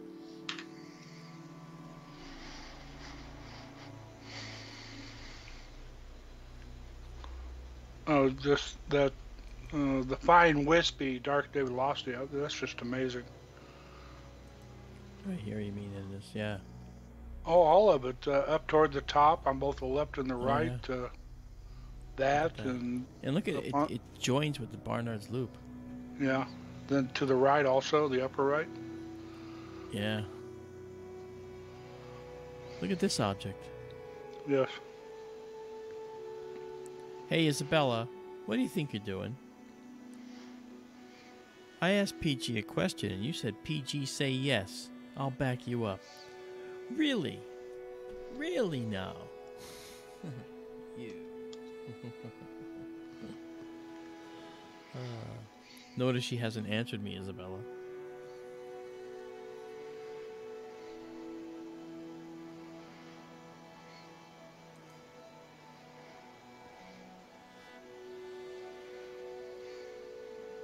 Solidarity. Yeah, right. Okay, Izabela. I got you, Izabela. All right. Solidarity. All right.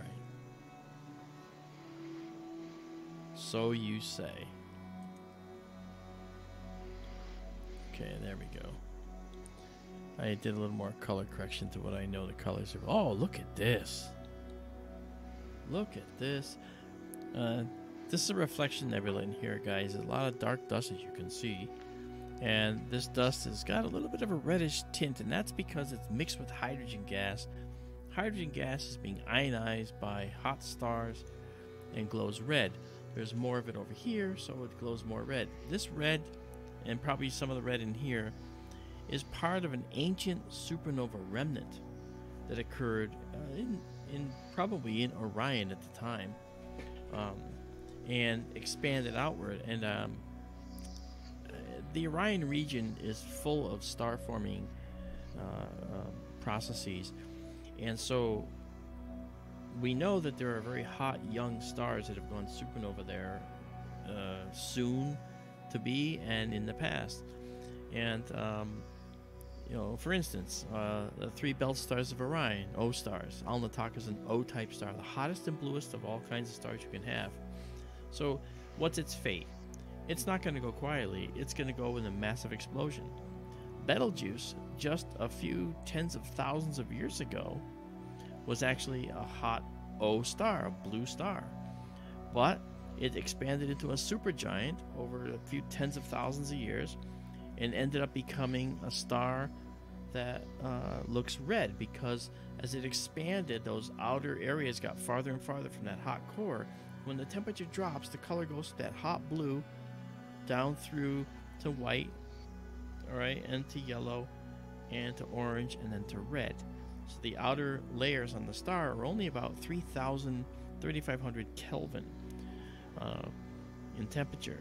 So now the star temperature in the core is still many millions and millions of degrees. A million Kelvin, I should say, many million Kelvin.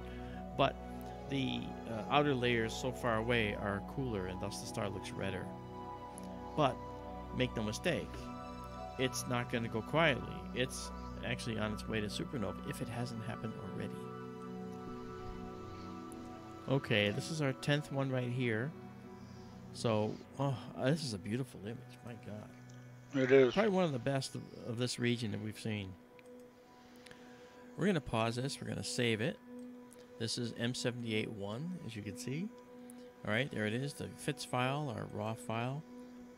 And we're going to save it exactly as seen. All right, and now, I hate to clear it.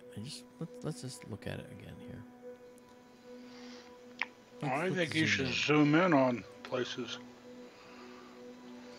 I agree. Let's go to 75%. Wow, look at that. Let's go up first. Look at this. Mm-hmm. This is such a neat little area. That's almost like a bubble. With a red, it has a red tint around the outside. I'm wondering what's caused that. Is it this star or is it something else? We'll have to see. There might be more to this than that. I'll have to check that out. We come down. We've got this beautiful wispy nature. There's two stars here, but they're just blown out because of the nature of how deep a view we're trying to get here. Then down below this, we have a very, very complex set of filaments and stars within the dust that we can see. Stars that are fully in the dust are going to look more red because their light is reddened by this dust for the same reason that you get a volcanic sunset. When there's lots of particles in the air, the sun looks much, much more red. Okay, and that's kind of what we're seeing here. Look at that. That's amazing. Wow.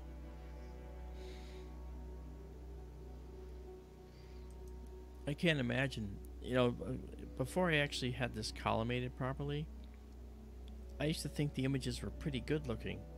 Then after collimating it, it just stunned me with what we were getting. I was like, whoa, I didn't know what I didn't know, right? Something else. Yeah, like a quantum leap. Yeah, like a quantum leap, yeah. Oh, Izabela, thank you for putting up our book. That's very kind. Yeah.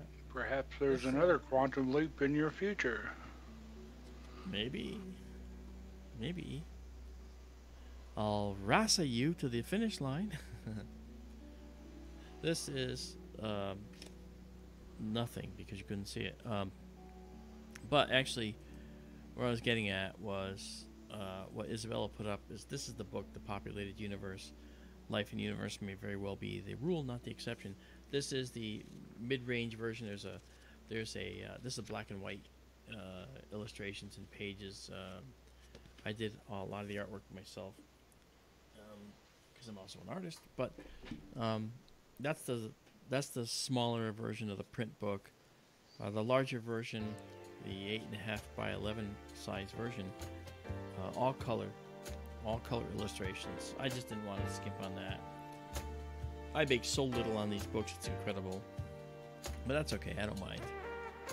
Just want to get the word out there. You can also get it as a Kindle book or a electronic version that you can read almost anywhere as well. Okay. Thank you, Farva. Let's go down to 1 second again. I'm going to have to get rid of our stack here. I saved it. That's M78-1. Let's get rid of that. We'll clear it later. And before I do this, I'm going to rename this properly. M78-2. Alright. And we're going to move these stars over to this side. There we go. All right. And now, let's move these stars over. The stars on the left side will be on the right side. There we go.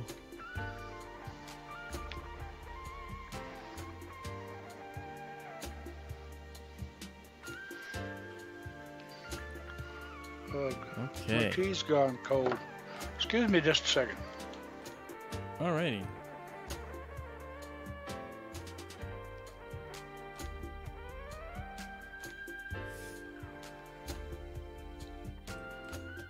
That's cool. All right. So right now you can even see the red of Barnard's Loop here. And when we do this image, you'll see that really clearly that it's there. Cool. This is neat.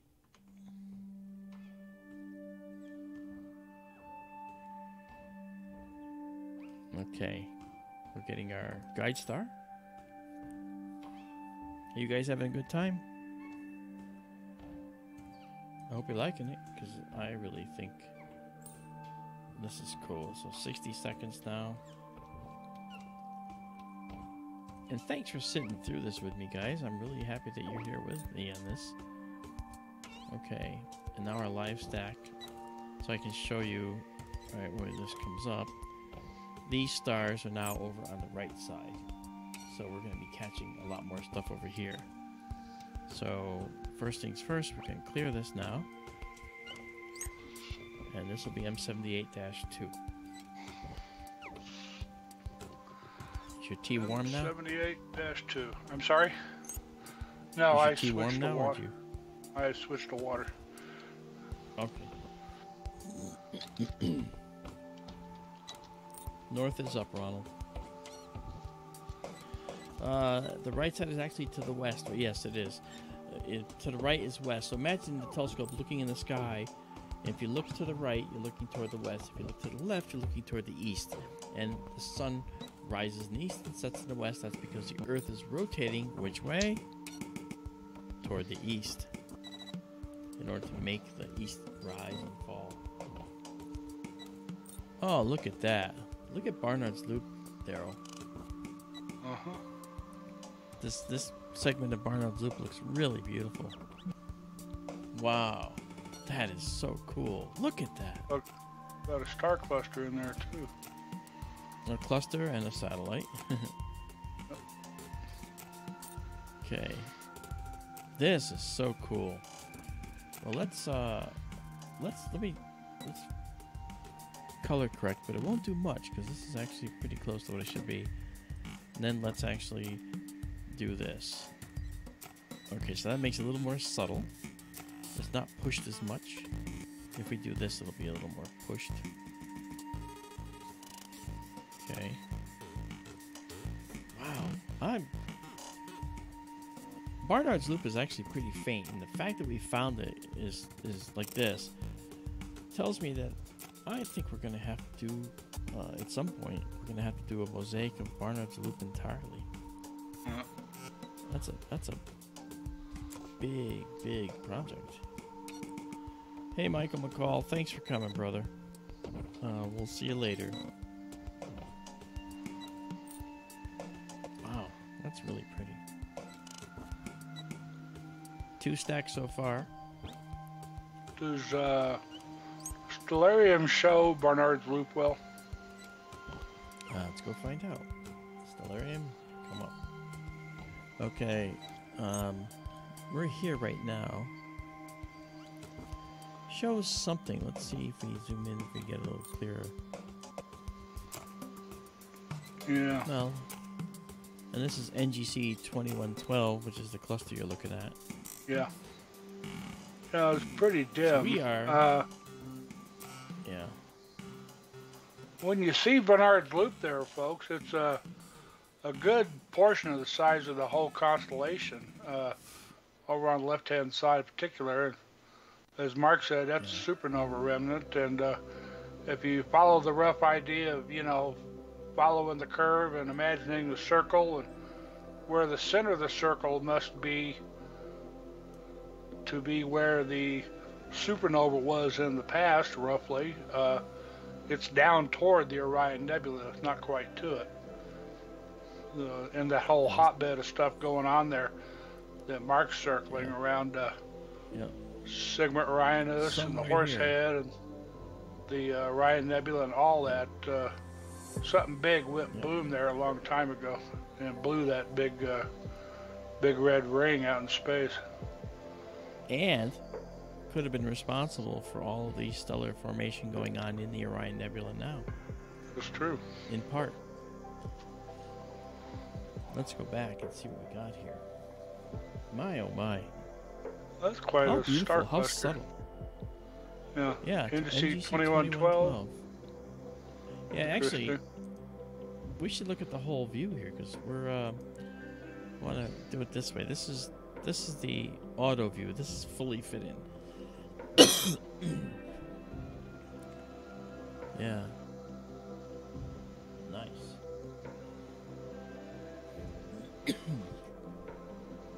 While this is doing it, can you excuse me for 1 second? Sure. I'll be right back, guys. Just gonna get something to drink. I'll be right back. Hopefully I can keep you all entertained while Mark is gone. Ronald, we had several nights of below zero temperatures here. It got down to 9 below zero Fahrenheit. That's without wind chill. We had wind chill of minus 25 at least one morning. It was the last storm that passed through here a few days ago, which is presently to the eastern part of the states again, if it hadn't blown through already. And some places up in the high country got about 3 feet of snow. Didn't get that much here.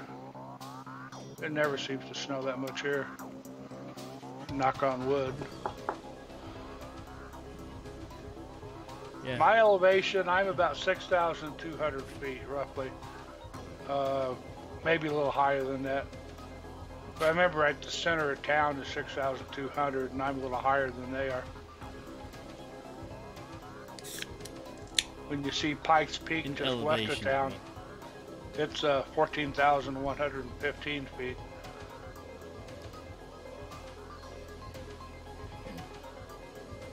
Welcome back. Hey, sure. Wow. Well, the observatory in the desert's at about just under 2,000 feet elevation. It's not really high, but it's in the desert and the air is clear out there and the sky is blue. Bonnie's at 7,500 feet. Mm-hmm.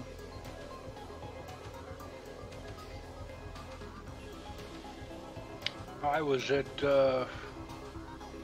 10,000, maybe 10,500 when I lived up on the east side of Leadville, way up, and some guy was posting on Reddit the other day. He had taken pictures up in the high country here. He took one up on top of Boreas Pass, which is southeast of Breckenridge, and that was 11,000 something. I forget how high Boreas is. I think that Boreas, I believe, is the highest I ever observed from. Wow. And probably the coldest you ever were observed.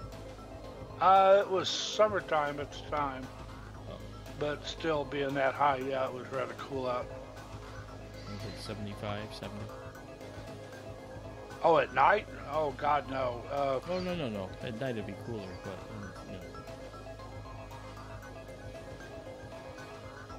In the daytime, you mean?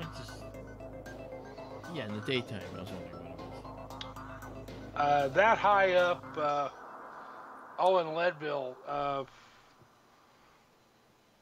hottest I probably ever saw it get in Leadville was 70 degrees, if that. But if you're out in the sun, because you were so high up, over 10,000 feet, the intensity was so great that, if you were out in direct sunlight, it felt like over 100 degrees. But the actual air temperature was like 70 or less. Gotcha.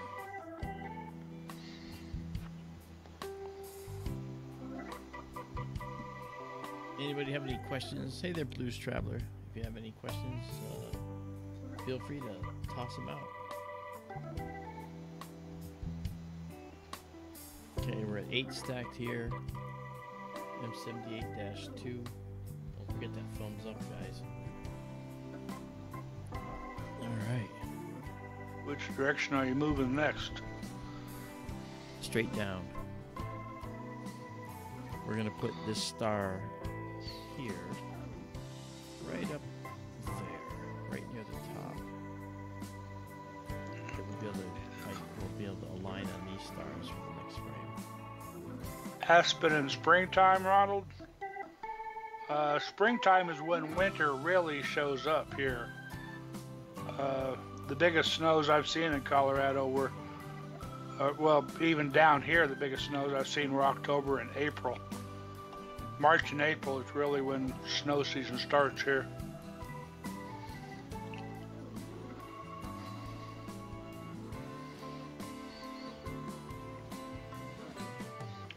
Yeah, we're looking forward to being done with winter. Just getting started here. There's an old saying here, Colorado: winter's in spring, summer's in fall, fall's in winter, and there's no spring at all. We generally, we get to late spring and it just goes from too cold to too darn hot directly. Okay, M78-2 is done. We're going to save it now. And we're going to save this exactly as you see it. Alright. And then I'm not going to miss this opportunity to name this properly now. We're going to do M78-3. No, actually. Let me clear this first. Because I don't want to make a directory that I don't need. Alright, there we go.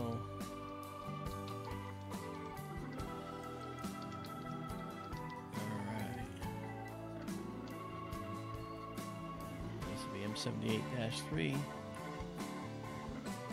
Alright, and then this will go down to 1 second. 60. And then we'll give ourselves that hybrid view we like so much. Now let's take this star and bring it up near the top, and that will constitute the next version. Siree. See, cool stuff coming in when we do that. Let's see now. Another jog.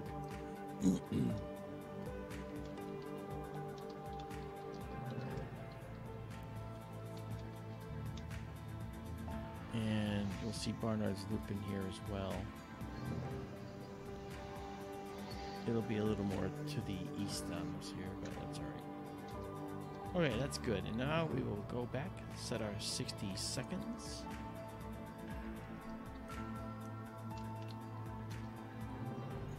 And our telescope is fighting the guide star. It takes 11 seconds.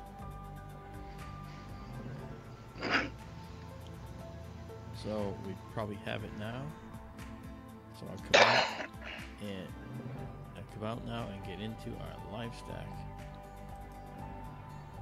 and wait for the first data to come in. This is a lot of fun. Oh yes. Wow. It's as high as 27 there. Daisy and Zoe Amethyst.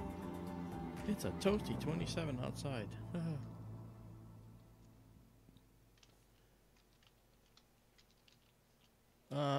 Let me check what's going on here, Izabela. No, if you look here, it's uploading actively. So they must not be there yet, but they're uploading actively.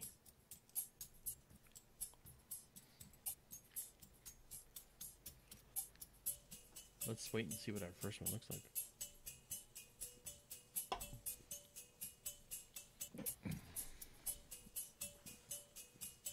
3 seconds. 2. Boom. And, oh, look at that. That's really pretty. That's going to be a nice continuation of Barnard's loop for us. And then we're going to, when we do the next set, we're going to move these 2 stars over to the left side. Okay, and we can see some dark nebula in here, probably from that other complex. That's going to be nice. Hey, Jessica S., I was actually, I was driving with someone in Colorado, Katie Grabowski from MUFON, because we were going to a talk, and I noticed indeed that there were no guardrails in a lot of places. Dean Bostador, how are you?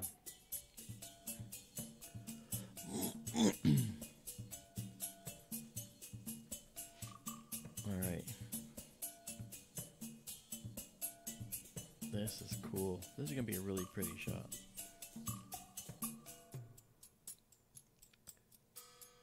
So PG, are you saying that that's why you haven't read the book? Because you don't want to read the book? You want to hear the book? I'm waiting for the audio version of my book. I have someone doing it. And her voice is just, it's velvety smooth. It's really a beautiful voice. Ronald says you just gotta drive and keep in your lane. Well, yeah, I guess. Without any guardrails. But Ronald would know, because Ronald drives 22 hours from where he lives in Minnesota and comes out to where we are in Pine Bush. I'm not there now, but I'm in Connecticut, not New York State, for the Pine Bush Museum UFO conference. He drives out. Oof. 22 hours. Last year it took him 30 hours because he got lost. His GPS kept turning him in a circle. Which, you know, I don't mean to laugh, but it's funny as heck, Ronald. What can I say? You know, I can't believe you didn't figure that out. I mean, how many times you have to see the same donut shop to know that you're going in a circle? Wow, there's a lot of those donut shops here. We have the same people in the cars outside. I'm kidding. I don't know the specifics.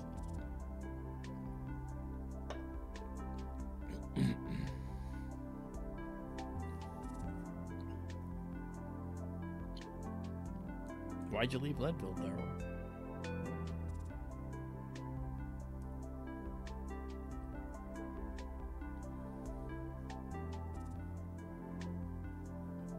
Daryl, I can't hear you if you're talking. I'm sorry. Why did I leave Leadville? The mine shut down. Oh, so you're saying you had to... This was at a time when you were still working and not retired? I'm sorry, you're losing me. You said when you left Leadville because the mine shut down. I left Leadville in 1984. Okay, say that so last part again. Working at the time. I said that's why you were still working at that time.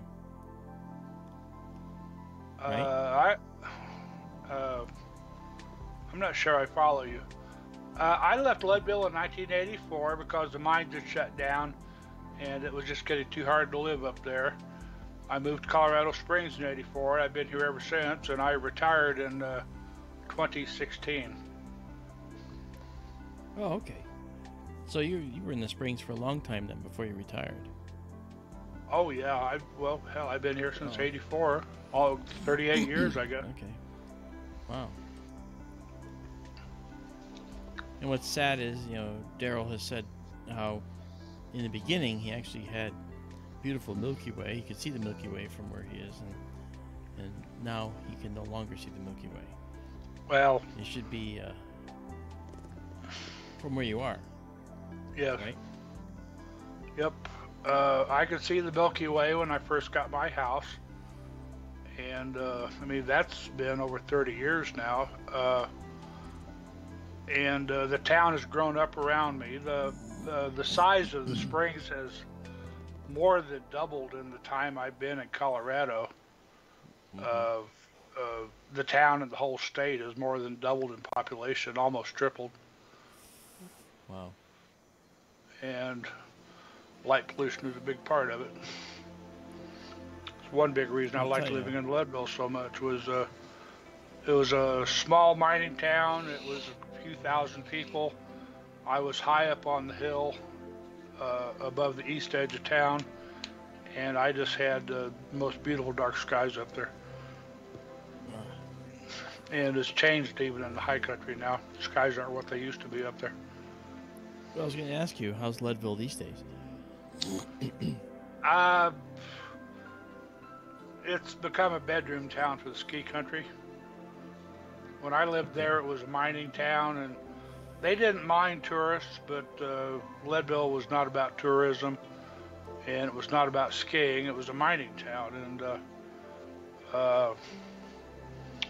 when the mine shut down, well, people figured out which side their bread was buttered on, and everybody went to work in the ski areas, and that's pretty much what Leadville is now. The big mine has reopened up there, but it's nothing like it used to be, what I gather. The mine I worked at the time. Is this molybdenum? Yes, the Climax mine. Sits on top. Mine, right? Yep. Molybdenum, Climax mine, sits on top of Fremont Pass. It's at about 11,000, I forget, 11 something. Wow.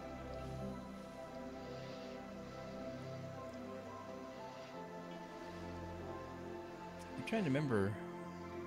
I was driving, I think it was with, in Arizona actually. And it seemed like we were going through a whole area where there was just huge mines. You know, miles long. Yeah. You were driving by the sides of this open pit mine for miles.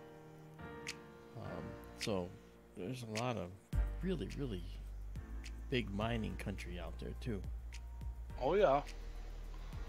That's what much of the West was based on, was mining.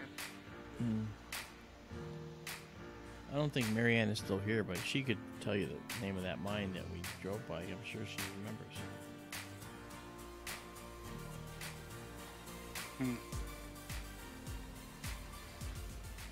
Marianne Robb, are you still here?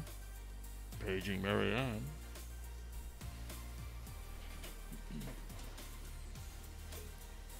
Paging Marianne Robb. Paging Marianne Robb.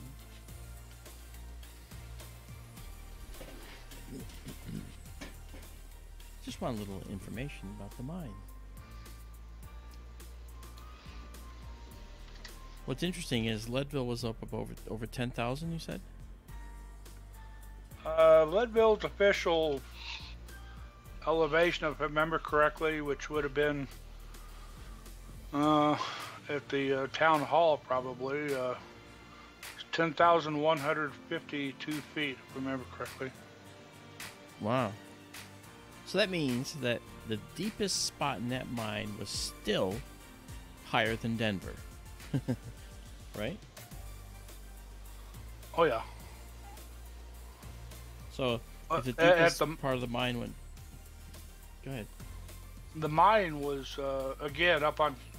It was on and above Fremont Pass, which is at 11,000, several hundred feet. I forget how much. The deepest part of the mine was about 1,000 feet underground from there. So, okay. I mean, the bottom of the mine was still well over 10,000 feet. Wow. Okay, M78-3 is being done now. It's finished, and we're going to do the last set of frames here in just a minute. We'll save these exactly as seen. Okay, and now we can clear this, and we're going to move these stars over to there. And we're going to get rid of this and do this last panel. Just this 1 second shot here, and do our hyper view. Boom, there we go. Hey, it was just there. All right. There we go. And now, we're going to move... Oh, wait a minute. I gotta get out of there. Okay. These stars go over to this side. So let's go now toward the west.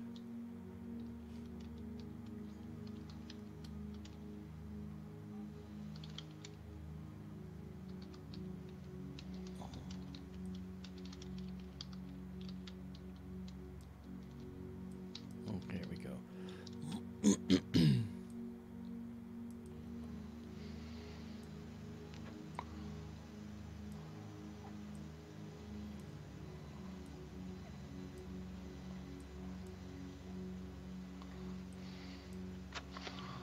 I have often Oh, is that wondered what they how. did? What's that? They let it flood. They did. I haven't been up there in a few years now, gone over Fremont Pass, but there's a turn-off side of the road there, and you can see all the above ground portions of the mine, and then the newer underground section was down the hill from the top of the pass on the south side, and used to be huge infrastructure up there everywhere. And the last time I was there, they had torn down everything at the old underground site. It was just gone. And there were like, I forget, 170 or 200 miles of tunnels up there. And it was a city underground. Climax was the second largest user of electricity in the state of Colorado. And they just shut it down, turned off the sump pumps, and let it flood. And now what they're doing is they're open pit mining up off the top of the pass. Wow. I wonder how many years it took for that to flood fully. Good question. Or months. I don't know. Okay, this is. Okay, we're gonna stop here. And let's go to 1,000 milliseconds. We're gonna go to 60 seconds here. This is our last frame, and I'm gonna change the name to M78-4. I'll do that now.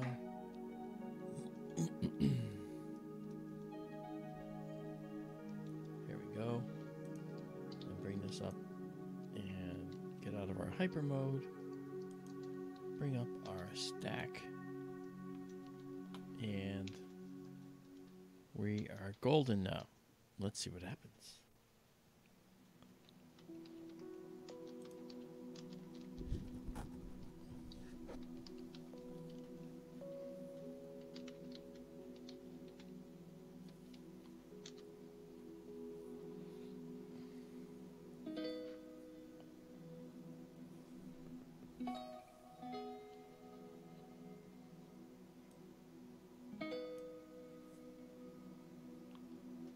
Wow, 3,000 people in the 80s, huh? Yep. That's a lot of people. Early 80s. That's just a few less than the aircraft carrier. Yeah.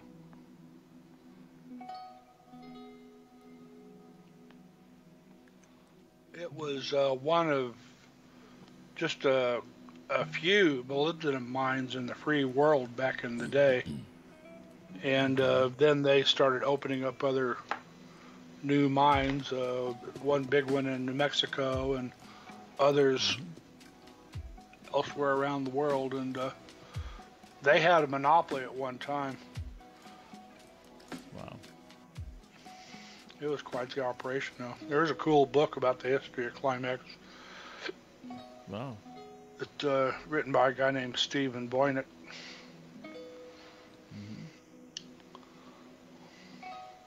Leadville, or Climax, was the first place to have cable TV in the state of Colorado. Really? Yep. They there was Lookout Mountain west of Denver, which is where all the TV antennas are or were, and on top of Bartlett Mountain, where the mine was, they had a line of sight to Lookout Mountain, so they put up an antenna up there and started picking up signals off Lookout Mountain, and then they run a cable down to town. And Climax used to be a town; it was a company mining town, and Okay. they ran the TV line, cable line down to town, and that's how people in Leadville or people in Climax watch television. Wow, that's pretty cool.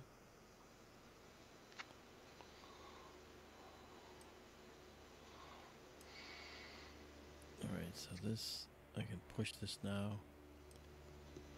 You can see those beautiful filaments up there of Messier 78. What you're seeing down here, this is actually close to the Flame Nebula, next to Alnatok, which is out of the shot. But you see all this additional dust is in here. This is crazy stuff. This is beautiful. Wow. Izabela, go color. for it. Yes, please ask crazy cosmological questions. I'm not a cosmologist, so all I have is an opinion. Same here.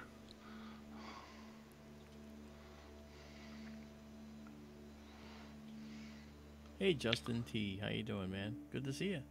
Justin. Justin T, just in time.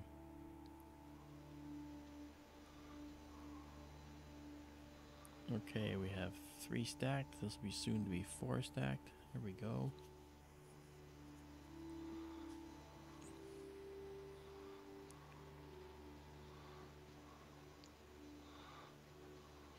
Alright, Izabela, we'll wait. Dun dun dun. Funny, Jessica. Lewis, what's going on, man? Lewis Ta is here. Alright, what's the easiest question? Particle from our universe enters another bubble universe by quantum tunneling, for example. Will it continue to behave by our laws of physics? Oh, that's a great question. Or will it obey laws of other universes? Well, I'll take a stab at that. And that is to say that we first have to identify other universes to know what the physics is that applies to that universe. There are many theories about what physics applies in alternative universes or parallel universes, if you will.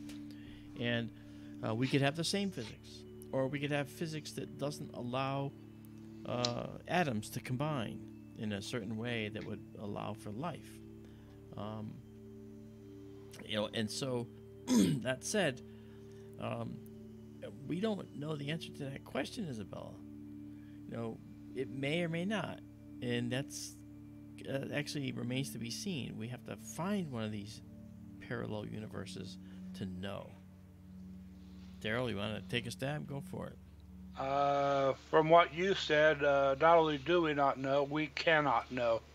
By definition, it's outside our universe, and I would say, being outside our universe, by definition, we cannot know what the nature of the other universe is. And you know what? I'll take a moment to say there is such a thing as theories as to how universes are laid out, and actually evidence that there are parallel universes. But what does that mean?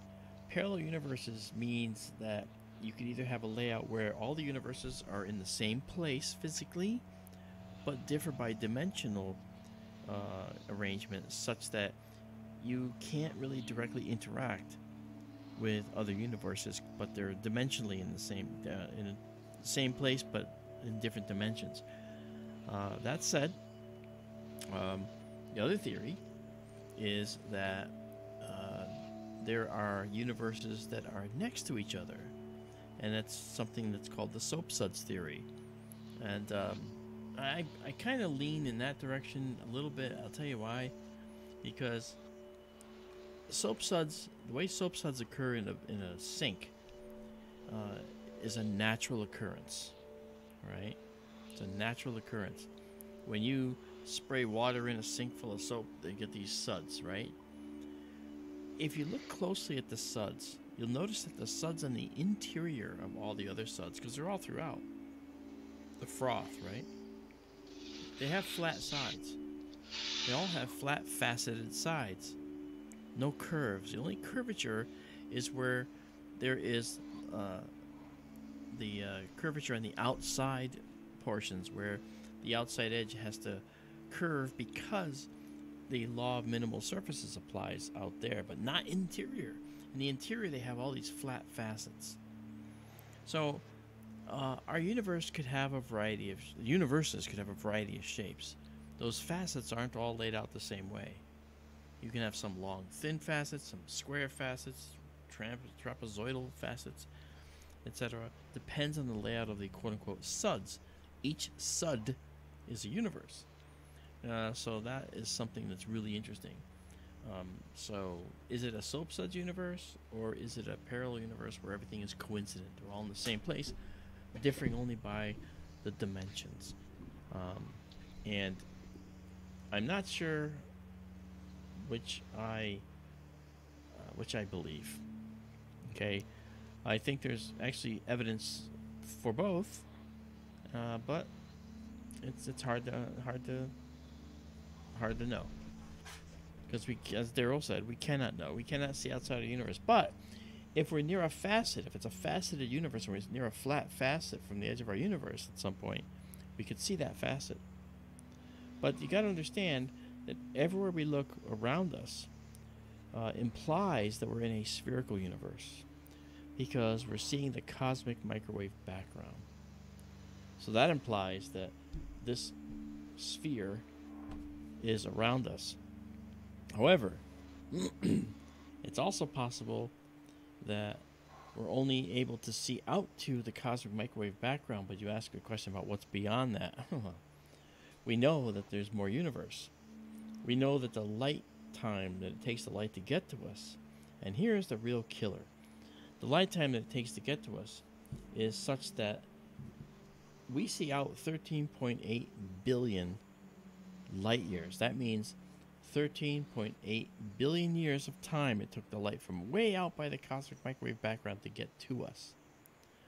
But if you really think about it, it means that in that time, the universe has still expanded for 13.8 billion more years in the time it took that light to get to us. And we know that it's accelerating outward as it goes. So what does that mean? It means that we have a problem to consider. That problem You just hit is 10. I'm sorry. I'm doing it now, yeah. And that's right. Okay. That problem is that at that distance, and accounting for the acceleration of the universe is not, okay, basically, 40 light years in diameter, okay, or in radius, okay, or 40 in diameter, rather. It's actually 92 billion light years in diameter, considering the expansion, right? So we can't see past a certain distance. We can see the light from the cosmic microwave background that's made it to us from that far, far distance. But in that time, the universe has still been expanding. So what's out here is stuff we will never see. It's a mind bender. It really is. I've heard that before. I don't know if I hold with that. It's all idle speculation. No, it really one I've wondered about. You hear this is like conjecture about time travel, space travel, dimensional travel. Hello, David Schmidt. Hey, David. People who vanish into thin air, so to speak.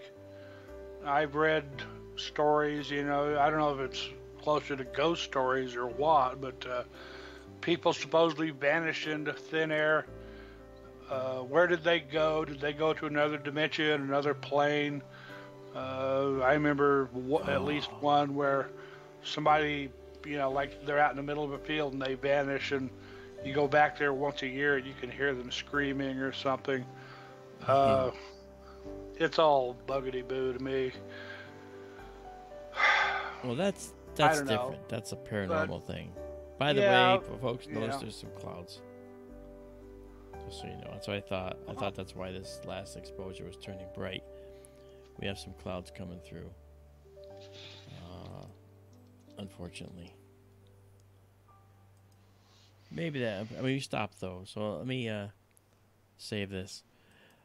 It might be buggity boo to you, Daryl, but it might also be. It might be something that has merit if we could study it further. I think, first of all, the whole concept of multiple universes is relatively sound. Actually, there's a lot of astrophysical journal articles that actually talk about parallel universes from the point of view of the missing mass. I mean, we need to have more mass in our universe in order to be able to have had a big bang.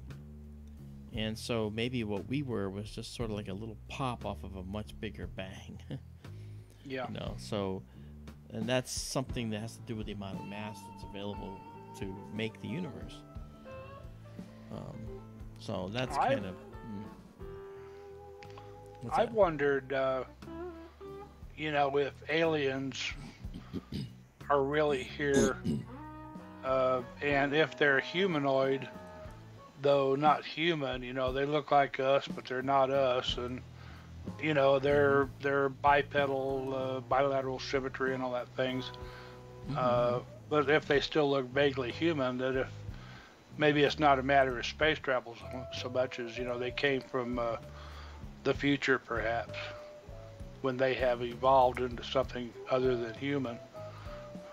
But it's all, Well, see, what if? Yeah. See, that's the problem I have, and that is that I honestly don't believe that you can have time travelers per se. I don't believe that's possible.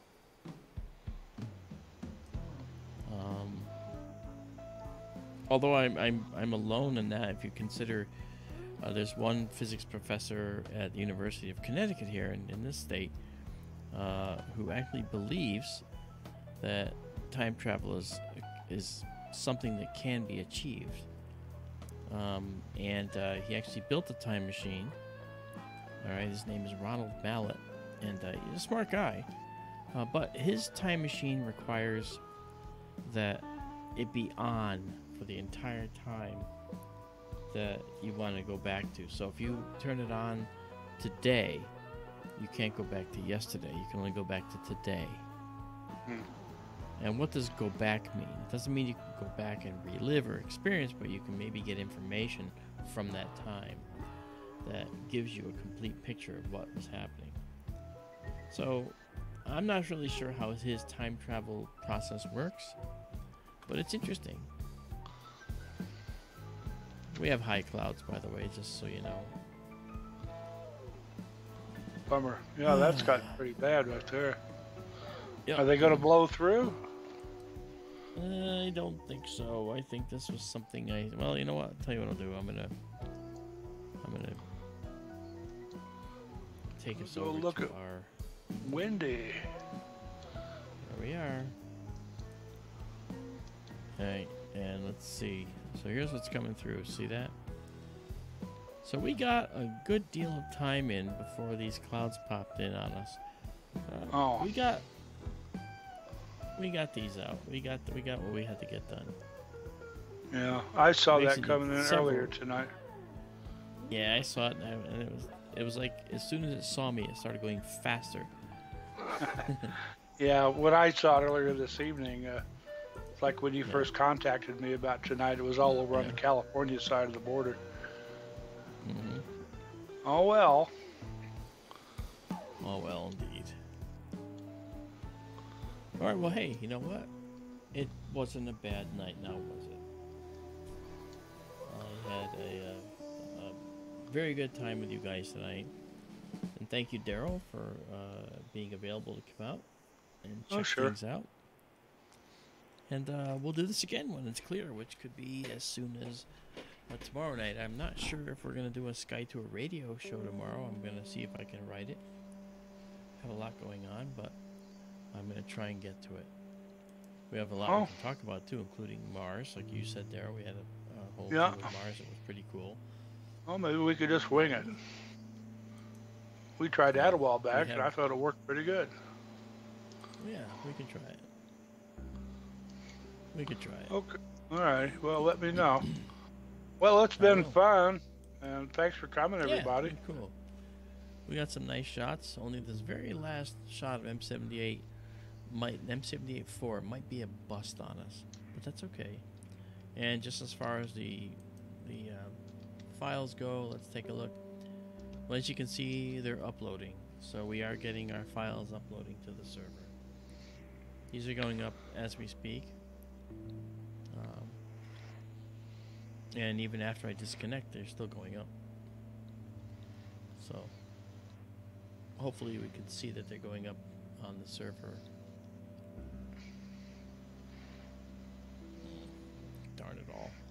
I really wanted to have some more fun, but okay. I get it. I get it. Alright, folks. Well, look. Tell you what we'll do. We're going to definitely call it for tonight. Obviously, it's not the best of nights as of now. Night got pretty bad on us, and we will actually come back at another time. So hope you guys have a good night. Thanks for coming. It was good to see you. Say good night, Daryl. Good night, Daryl. That's right. But I'm bummed. Okay, John. Hi, Gracie. Yeah, right. Good night, Gracie. Sorry, Izabela. Hey, but it makes your job easier, Izabela, because now you don't have a lot more to put out for table of contents, right? Thanks, guys. We'll catch you the next time we stream. So we'll see you later. Night. Good night.